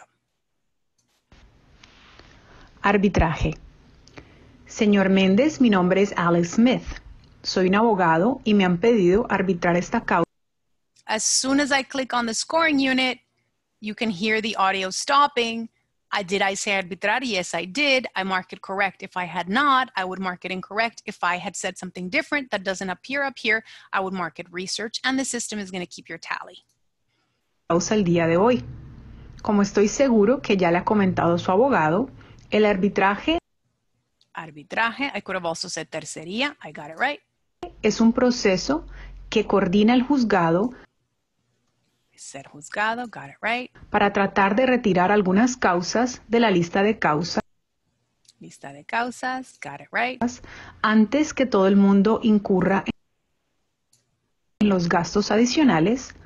¿Y para qué mencionar el tiempo adicional que se gasta en un juicio? Es obligatorio, quiere decir que usted tiene que estar aquí presente, pero es no vinculante, lo cual quiere decir que mi decisión no necesariamente concluye esta causa. Cualquiera de las dos partes pueden rechazar mi decisión el día de hoy al presentar un Presentar, tramitar, someter, diligenciar. I got that one right. papel en el juzgado en los próximos 30 días. Si mi recomendación es rechazada, entonces la causa continuaría hacia un juicio, como si el arbitraje nunca hubiera ocurrido. Yo entiendo la índole Got it right. del accidente y ya ha sido decidido que usted no tenía la culpa de ninguna manera. Very good. Así que yo solamente quiero escuchar algún testimonio de parte suya con respecto a las lesiones que usted padeció en el Padecer, sufrir. accidente y con respecto a cómo esas lesiones lo afectan a usted en el presente. Necesito que usted jure o afirme decir la verdad. Jurar o afirmar. ¿Va a jurar o afirmar? I swear. Perfect. So this is how it would work if you guys were working with our platform. If you're not working with our platform, of course, what you would be doing is you would take that transcript that you printed and that you already figured out which terms you underlined and you already researched those terms, and you would listen to your interpretation as you're following along with the transcript. First, you would listen to what you said. When you see, oh, there's a scoring unit coming up, you first listen, what did I say? Once you hear it, then you stop your voice recorder and then you check it on your written transcript, on your printed transcript, correct or incorrect, or if you want to research it further, okay? And then you would go ahead and continue doing that with each one. I think we have a question. Okay. Yes, our platform on our labs. So we offer labs to prepare for the state exam. We also offer labs to prepare for the federal exam. And we also offer labs for people who are just beginning court interpretation and they're new in the field. And it's a very complete program. But we also want you to be able to study on your own. And we're about to launch soon labs that are all English. So you can go into any other language if it's not English, Spanish is not your language combination. Okay. So we will send you guys all the information. You can check it out on our website, all the information for our labs. All right, you guys? Okay, so now it's time for you to correct your work. What I want you to do is I want you to play your audio as you follow along here in the transcript. Now, because you're not doing it on our platform, because as I mentioned, we have some security issues, what I want you to do is I want you to take a pen and paper and I want you to only write down the words that you get incorrect. I don't want you to worry about words that you're getting correctly. So you're going to play your audio. Then I'm going to go ahead and click on the unit. And then you're going to write, for example, if you got one wrong, you put 1 and then an X. That's all you need. And then if 2 was correct, you don't write down anything. If 3 was correct, you don't write down anything. If 4 was correct, you don't write down anything. Let's say 5 was incorrect, you write 5. And if you want the X or not, it doesn't matter because you're only taking note of what you got wrong. Everybody clear on what we're doing? We're going to be listening to ourselves. We might not be able to check the full practice, but I just want you guys to get an idea of how it works. Okay? So go ahead and get your voice recorder ready to play yourselves.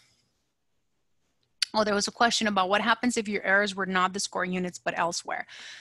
Different states and different entities, different examining entities have policies of their own. So some courts might evaluate what doesn't fall in the scoring units, meaning let's say I remove the cases wrong. They may have like a qualitative part of the test in which the proctor, the evaluator, gets to weigh in on things that you're not getting outside of the scoring units. But the biggest component when it comes to your score, when it comes to your final grade, is going to be decided by the scoring units. So it is the score units that count the most. As I said, some entities might take into account other stuff, how well you recover from a mistake, if you don't get the exact message, but you said a ballpark meaning, if you're not hesitating, if you're sounding confident, all that good stuff, if you're culturally getting all those nuances. But most exams, the biggest part of their score are the scoring units. Okay, that is an excellent question. Thank you so much. Okay, here we go. Get your voice recorders ready. I'm going to try to go along with you so I can show you what are the options, and I want you to keep track on your pen. Here we go. Play your recording up to arbitrate. Here we go.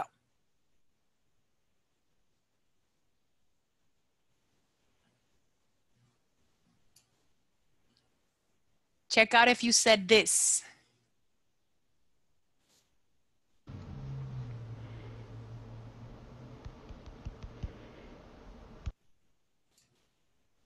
Check out if you said this. Arbitraje.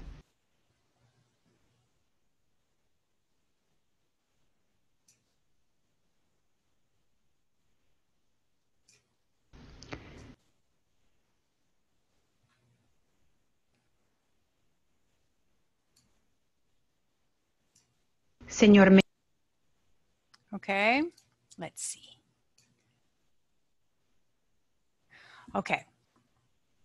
So does everybody get a gist? We're just going to do this paragraph because it's really difficult to correct this work if we don't have the platform, okay? But again, if you were working with a written transcript, you'd be listening to yourself, following along with the transcript and making sure you're keeping track of what you got right and what you got wrong. On our platform, you'd be doing it like this. I think the last thing we did was court. Can someone use the chat? Remind me if the last thing we corrected was court. I think it was the word court as far as we got. Yes. Okay, perfect. Go ahead and keep playing. Here we go. Court, move on from here.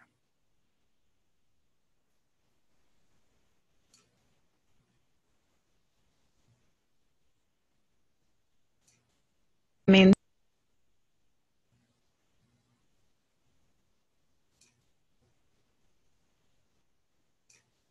Mi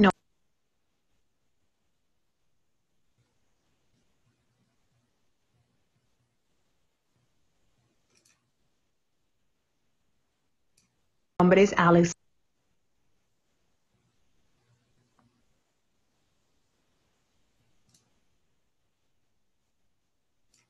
Smith.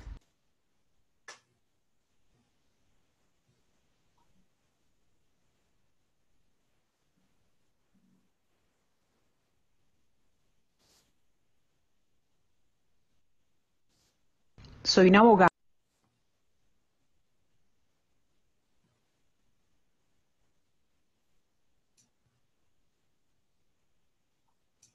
y me han pedido arbitrar esta causa.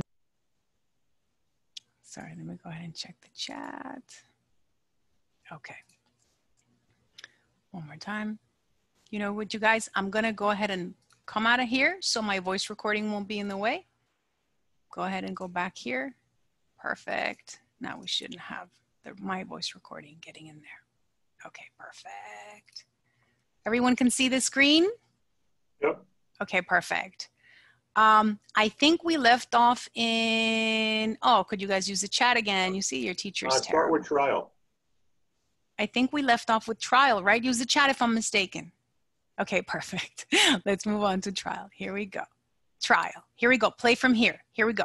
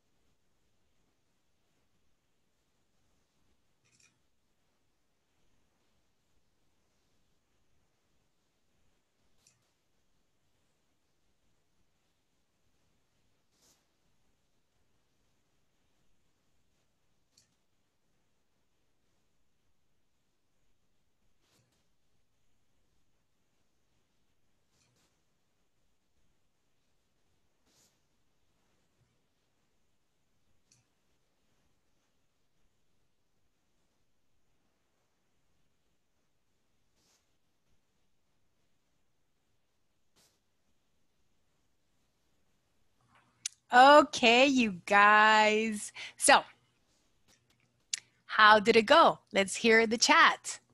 Did you guys see how many mistakes you made? Were you able to keep an accounting? 50-50, okay. Skipped one, that's good. Wonderful. All correct, good job. All correct but one, 2 mistakes, 80%. Great, good job, you guys. So what would we do once we have corrected ourselves and we realize that we got less than 80%? What would we do? Very good. We would do it again. And you want to get a minimum of 80%. Now, if you got less than 80%, you're going to go back to step 1. And the beautiful thing about the system is that it's going to give you a breakdown. Maybe Brad can show us the breakdown later on in the class that the system gives you, and it tells you exactly which words you got right and which words we got wrong. So we'll see if Brad can go ahead and do that and show it to us when he's done. But the important thing is that at the end of the day, we are going to have, oh, Brad did it already. Awesome. So check it out. In this practice, can everyone see the screen? Beautiful. In this practice, we have 46 scoring units. And because you go ahead and graded yourself, the system is going to tell you exactly which words you got right and which words you got wrong and which words you wanted to go ahead and research further. So in this list, we have, I think Brad didn't mark any wrong. We all got it right. We were the perfect interpreter in this scenario, which happens sometimes if you put in the work. Let's go ahead and look at the bottom of the screen all the way down. It's going to give you, as you see, a breakdown, thank you, Brad, of all the words. In this case, hey, you got 100%. If we had checked whatever we got wrong, you would get an actual score at the end of the day. And then when we're down here, you're going to do a little fill in the information. In this case, we have an arbitration. The date comes on automatically. How many times you tried the lab.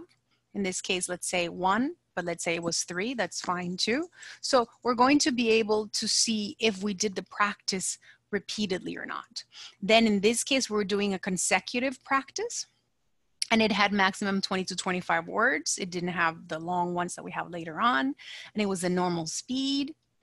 And then you're going to do a self-evaluation. As I mentioned earlier, many tests take into account some qualitative measures. So it's not just quantity of which scoring units you hit, they take these things into account. Many exams, if they do the qualitative part, they take into account your overall accuracy, not just in the scoring units, your completeness, if you're skipping things or you're getting everything, if your terms that you use sounded natural in the target language, not like a contrived interpretation.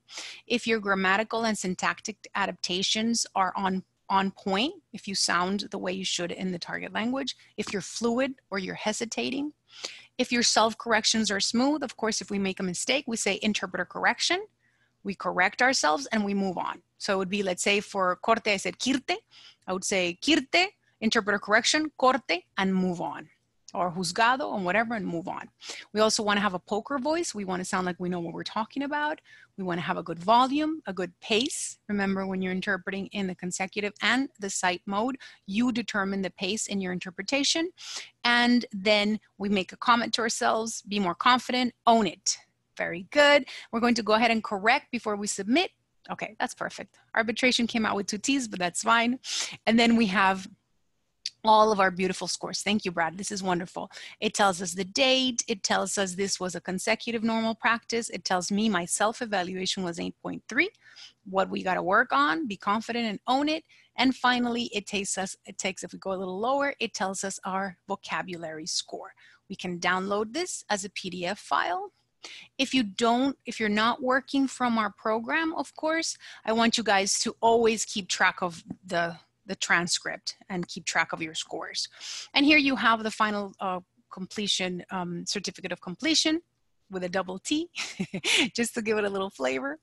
And then you have your self-evaluation, you have your consecutive, you have the date, and you have all of the information, and you can print it and keep track of your progress. If you're not using our material, then what you're going to be doing is you're going to make sure you're marking it on the transcript. At the end of your practice, you're going to do a division. So you're going to say, if the total amount of words I was working with was 38 and I got 5 wrong, well, we can do 33 divided into 38. If someone can do the math for me, 33 divided into 33 I got right, divided into 38, how much would that be? I'm terrible with math, you guys, so I need your help. 33. 86, 87%. 86 or 87%. So that would be what's telling you I can go ahead and move on to the next practice, or if it works. This chat in high school.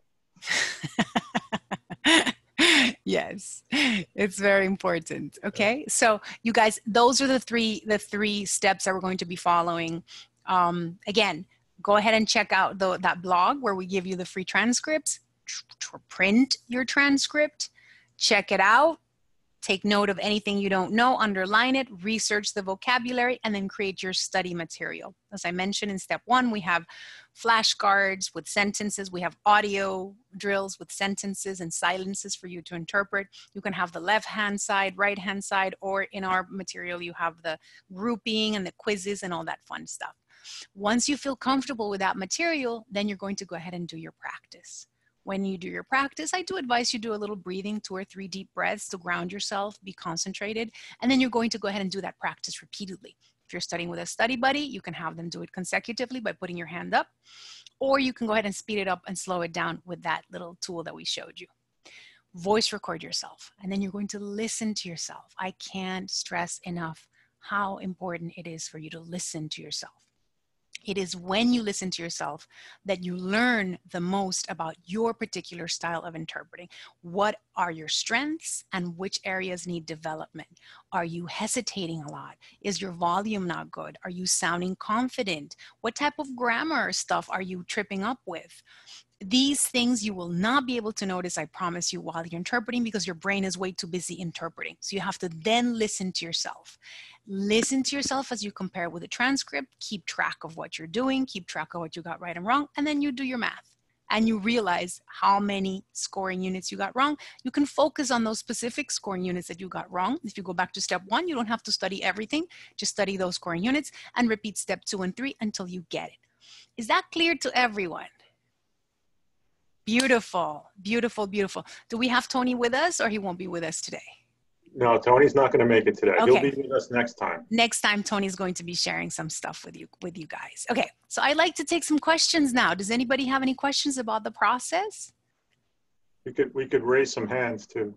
Okay.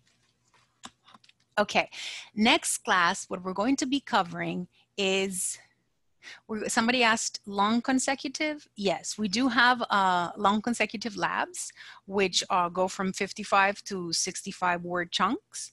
But if you're working with a study buddy, you're just going to not put your hand up until you've had enough, okay? I think I'm better at simultaneous than consecutive. When would you use consecutive? Consecutive interpretation in court is used when you have witness testimony. Anytime the witness is testifying, everything the witness says has to be done in consecutive. That's the best way to do it. It doesn't interfere with the record. If the record is voice recorded, my voice is not going to interfere with the court user's voice, with the witness's voice. If we have a stenographer, my interpretation is not going to interfere between the witness testimony and my interpretation. So we have a clear record. So we take turns. When we're working in court, also if you have one-on-one interviews, you could do the consecutive mode. When you're working in the medical field, it's mostly consecutive. And in many other fields, the consecutive mode is used very often, okay?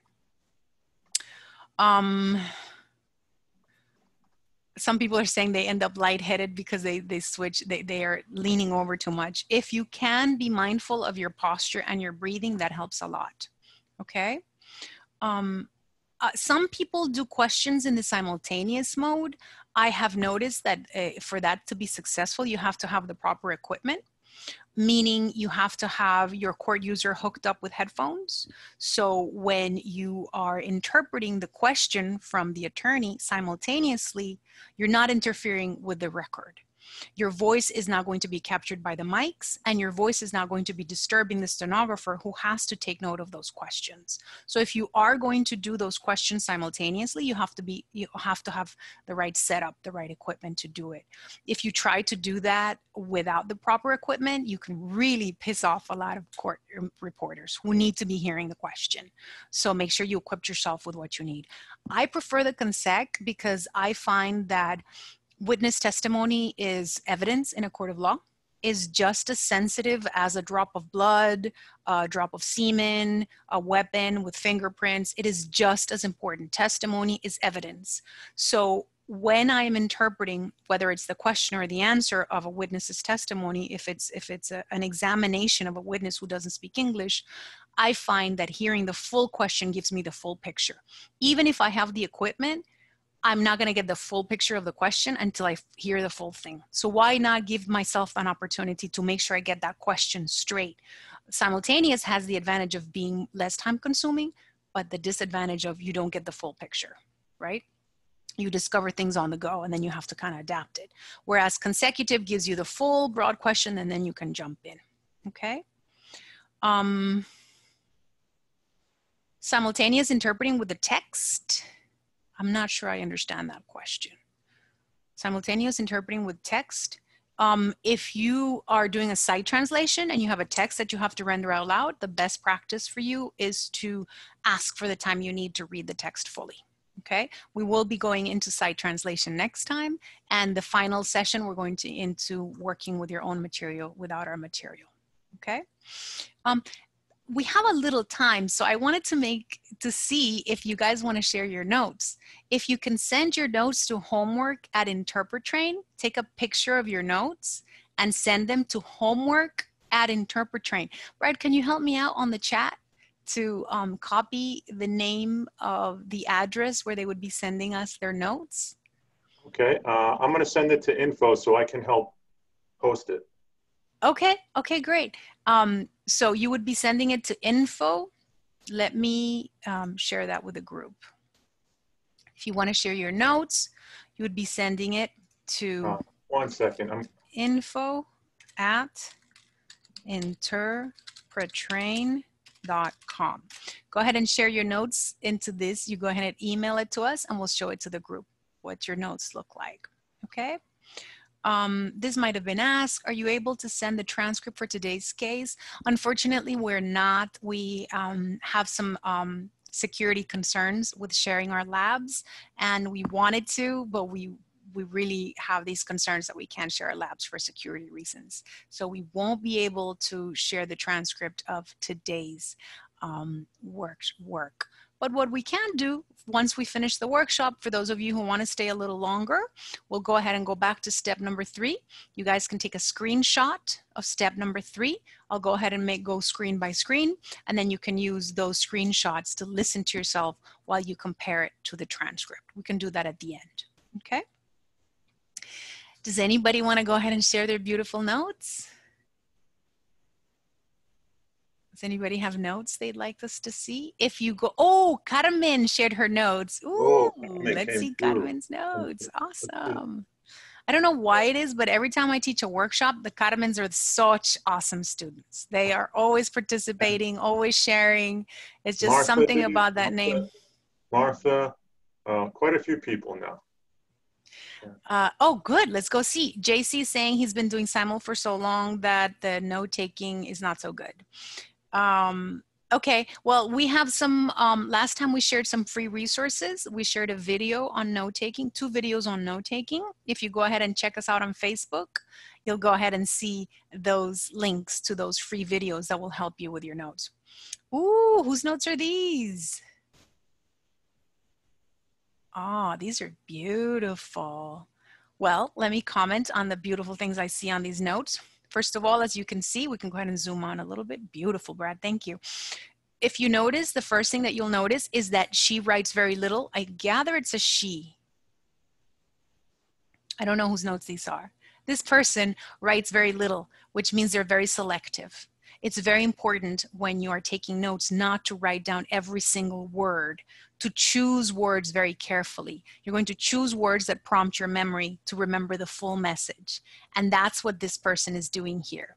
You can see not only is this person choosing which words they do very carefully, but they're abbreviating those words. So for example, they don't write the full word here. This was probably problem, and they just wrote down P-O-R-B. They didn't write down the full word. Then the word activity, they wrote down A-C-T. And get out of work or not be able to be in work, she wrote a symbol or he wrote a symbol. And for work, W-K. So there's 2 things happening. First, being very selective in words. You don't see any words on the page like is, the, at, on. No prepositions, no articles, only the main words that are going to spark your memory to the full message. Secondly, the word this person does write down are abbreviated. Thirdly, we have symbols in there. This person is using symbols. Fourth, this person is doing what I call the been there, done that line. Do you see those horizontal lines that go from the edge of the page to the middle line? So let me just back up and say this person is using the left-hand side of the page first, and then the right-hand side of the page. So as you can see, there's a red line in the middle. So the person went down and filled out the first left-hand side of the page to the bottom, and then they went up and they filled out the right-hand side of the page to the bottom. That's a technique called verticality, and that allows you to organize your notes to be more selective and to implement a bunch of different techniques. One of the oh, can we go back to that one? Because it's such a beautiful page. You can see here the recall line. The recall line, she already wrote down the word football. So she needed it again. She didn't have to write it down again. She does a little line. She can use the arrow or not. If you want to save yourself a trace, you don't have to write down the arrow, just a line. And then that allows you to remember the word football without having to write it down again because it's already written on your page. She also does the negatives, which is crossing out. You can cross it out with an X, or if you want to save yourself a trace, just a slash. Okay, another thing that's very beautiful about these notes is they're very spacious. She's laying them out without being too scrunched. When you set yourself out vertically and you give space to your notes, you're going to write less. You're not going to be writing down as much. when we are writing horizontally, our brain is trained like, oh, I'm writing like normally would. So then you take down more notes and you don't become selective. And again, verticality allows you to apply other techniques. These are beautiful, beautiful notes. I really like these notes. All this stuff you can learn in the free videos that we are going to share with the class. Beautiful, beautiful. This is the same person, right? Do we have another person's notes? These are beautiful. Let's see if we have somebody else who shared their wonderful notes with us. Elizabeth. Oh, here we go. So here are Elizabeth notes. She's also using a 6 inches by 9 inches steno pad, which is the ultimate tool to take notes. It's the best tool to get yourself vertically. And as you can see, she scratches things out when she's finished interpreting them, okay? Also, she's being very selective with the notes that she picks. She's not writing down everything. Let's look at Danielle. Danielle doesn't have the steno pad, but she is taking very selective notes. Those are not very clear because of the photo, but very good. And at the end of the day, your notes just have to make sense to you. Another person here who's using the 6 inches by 9 inches steno pad. And we can see they're doing the been there, done that line, which is those horizontal lines. When somebody stops talking or you interrupt them, you draw that line so you can differentiate the chunks of speech which that person is doing. And that's it. I think that's it. Okay, so thank you so much for sharing your notes. Those are beautiful. We are going to be sharing with you, again, those videos that are free for you to improve your notes. If you want to work with our materials, then they will be referenced in those. And you can always check out our website. We have 5 more minutes left.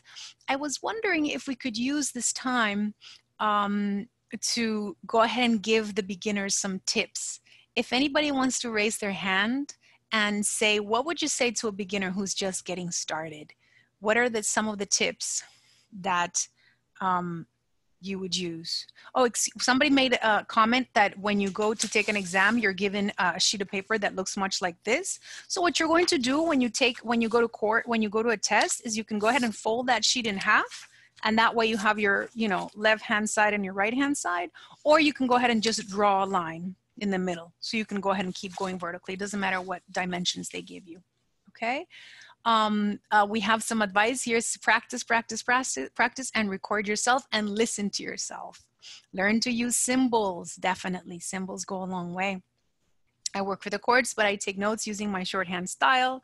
So I'm studying hard and learning my symbols. Awesome, that's good.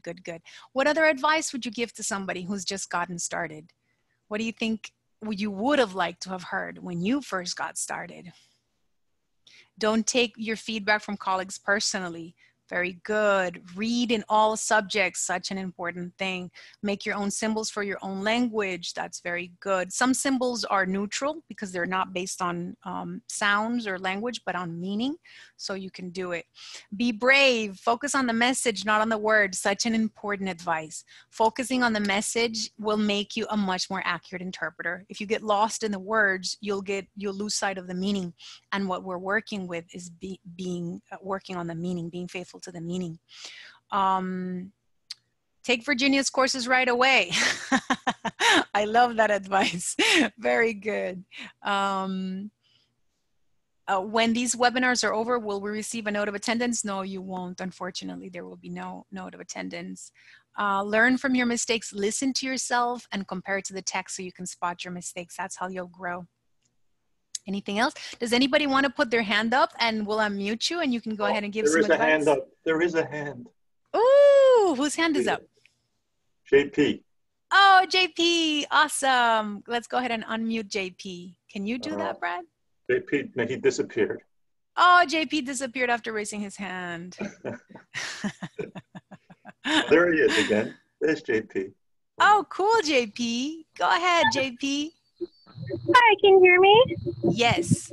Okay, so I'm fairly new. I've been interpreting for about 2 years. I started about the middle of 2017. And I think the biggest advice I can give is just like I was a musician for years, like music or sports, the first thing I think I would have done better is do what we call in music your fundamentals. So for interpreting, it's definitely do those vocab drills. Like they might seem tedious, they might seem dumb. You might say, I know Spanish or I know English or whatever your language combination is, but I would really, really take the time to focus on that before you even start interpreting. You can do both. That's a great advice. Don't skip step 1, and you can go ahead and follow the sequence step 1, step 2, step 3, and do that. But don't skip the vocab learning is absolutely essential. And I'm still learning, and I've been interpreting for a while now, and I'm still learning. Thank you so much for that advice. That's really, really sound advice to focus on the vocab. Make sure you get that out of the way. That's your step 1. So when you do step 2, you don't trip up on vocab. Okay. And I'm still learning vocab. So be ready to learn for the rest of Catherine your has a question. Yes. There's a question. Right here. Can you hear me okay? Yes. No, my question was just a comment. Going back to fundamentals, that's what I loved about your course on consecutive. You are not immediately, like this is even more advanced than your course. Your course starts just with basic note taking, and you start talking about the methodology and the verticality, and that takes weeks and weeks and weeks. And people often go directly to exercises where they feel intimidated by them, and then they quickly quit because they think they cannot do it, and that's simply because they didn't start with the drilling. My other advice would be work on exercises that work on your memory before even taking any symbol. So I remember purposely putting away my pen and seeing how much I can visualize.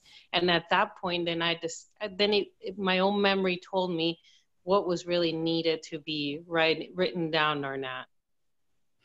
Those are 2 great pieces of advice. Thank you so much for the positive feedback. First of all, we really appreciate it. Secondly, yeah, it is absolutely important to drill from the ground up. For sure. And many of these techniques that I talked about today when we looked at the notes are things that you're going to have to practice to memorize and to be so they become automatic. And then the tip of memorizing, it's key. Before you even want to tackle notes, you want to make sure that your memory can retain a lot of information. I find that my notes support my memory, so you can work with both at the same time. But if you can go ahead and work with anything, any sound file, and go ahead and stop when you've had enough, when you've heard enough, and just try to interpret what you heard. Concentrate on listening. That's a great exercise. If you don't want to take a single note, just concentrate on listening and visualize. If you visualize what you're hearing, you will be able to remember much more. You guys, we've run out of time. I really want to thank you guys for being here. I have thought a lot this week about how I wanted to sign off and what I wanted to say. For those of you who want to hear it, take pictures of the transcript, go ahead and wait, and we'll go ahead and give you those. It's such a delicate thing to talk about the challenges that we're going through right now, because everybody's challenges are so different through this period. But I just want everybody to bear in mind that this will end. This is not going to last forever. Some of us are facing challenges that are harder than others. Some of us are just finding we have all this free time and we don't know what to do with it. This is a great time to train. Others are finding that they're busier than ever. They have kids who go to online school and they have to take care of that. They have to take care of their own work. They have to take care of home chores. So you right now might not be the time to chew another project, to bite off more than you can chew. But this is stuff that you can implement later on. And then there are those who are going through some financial struggles. We're with you. We hope you're able to get back on your feet as soon as possible. This is stuff that you can start once you get back on track. We're here to support you. Bear in mind that we have a lot of free information on our website, interpretrain.com. We offer a lot of tools. Your most important resources when it comes to training are your time and your effort. If you're willing to put that in, you can get a lot. This might not be the time if you're going through struggles for you to set yourself new goals. But if you do have free time, if you're one of those people who have even more free time than you had before, hey, this is the time to train. You can train with our material. You can train with your own material. Next session, we're going to be talking about sight translation. And then the final session, we're going to be looking at how to work with your own materials. We really thank you guys for being here. We wish you guys the best during this time. Bear in mind that there will be a lot of work once this is over. So go ahead and stay sharp. And we really appreciate your support. Thank you guys so much, everyone. Virginia, you mentioned you want to post the transcript. So yes. Screenshots can be taken. Yes, let's go ahead and do that. We're going to go ahead and share. This is going to be my first. That's for those. Perfect. This is going to be my first one. So I'm going to give you guys 3 seconds to take a screenshot. You can take a screenshot on your phone or on your computer. Hold on, let me get my Polaroid out. 2, 3, 1. Moving on. Speak now or forever hold your peace. Giving you guys 5 seconds for this one. 4, 3, 2, 1. Beautiful. Let's move on. 5 seconds. 1, 2, 3, 4, 5. Okay, next one. 1, 2, 3, 4, 5. Very good. Next one.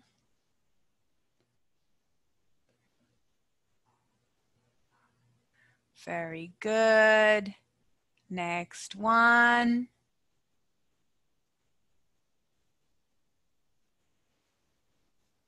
Awesome.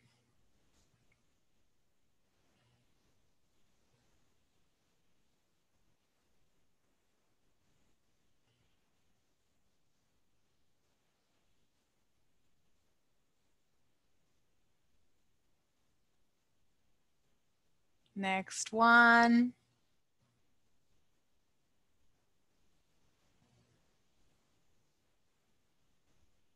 Beautiful. Next one.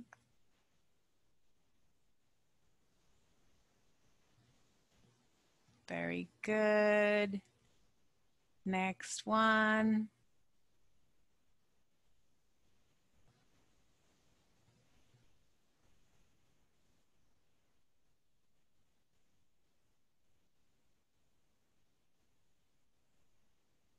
Beautiful.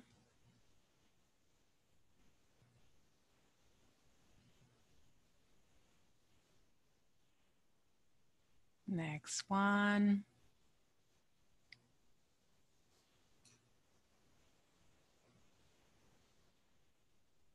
Excellent.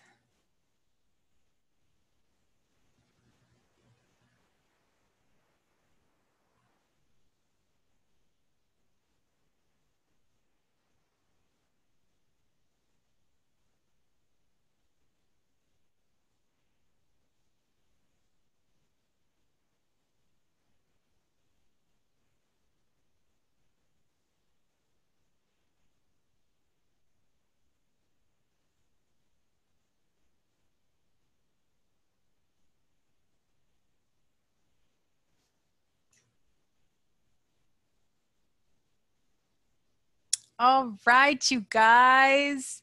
Thank you so much for joining us. We will be sharing this video. So if you want to pause the frame to go ahead and compare it to your work, go ahead and do that. We look forward to having you next class. Thank you so much for being such an awesome group. And if you do have extra time, go ahead and push the accelerator. If you're going through a lot right now, hit on the brake. This is the knowledge that you can use later on. Be very good to yourself. Be very generous with yourself. Don't demand too much of yourself right now. If you have a lot on your plate, this will end and we will all get back to normalcy. Okay, you guys, mwah! I love you guys so much. Thank you for being such a great group and I look forward to seeing you next time. Thank you, everyone.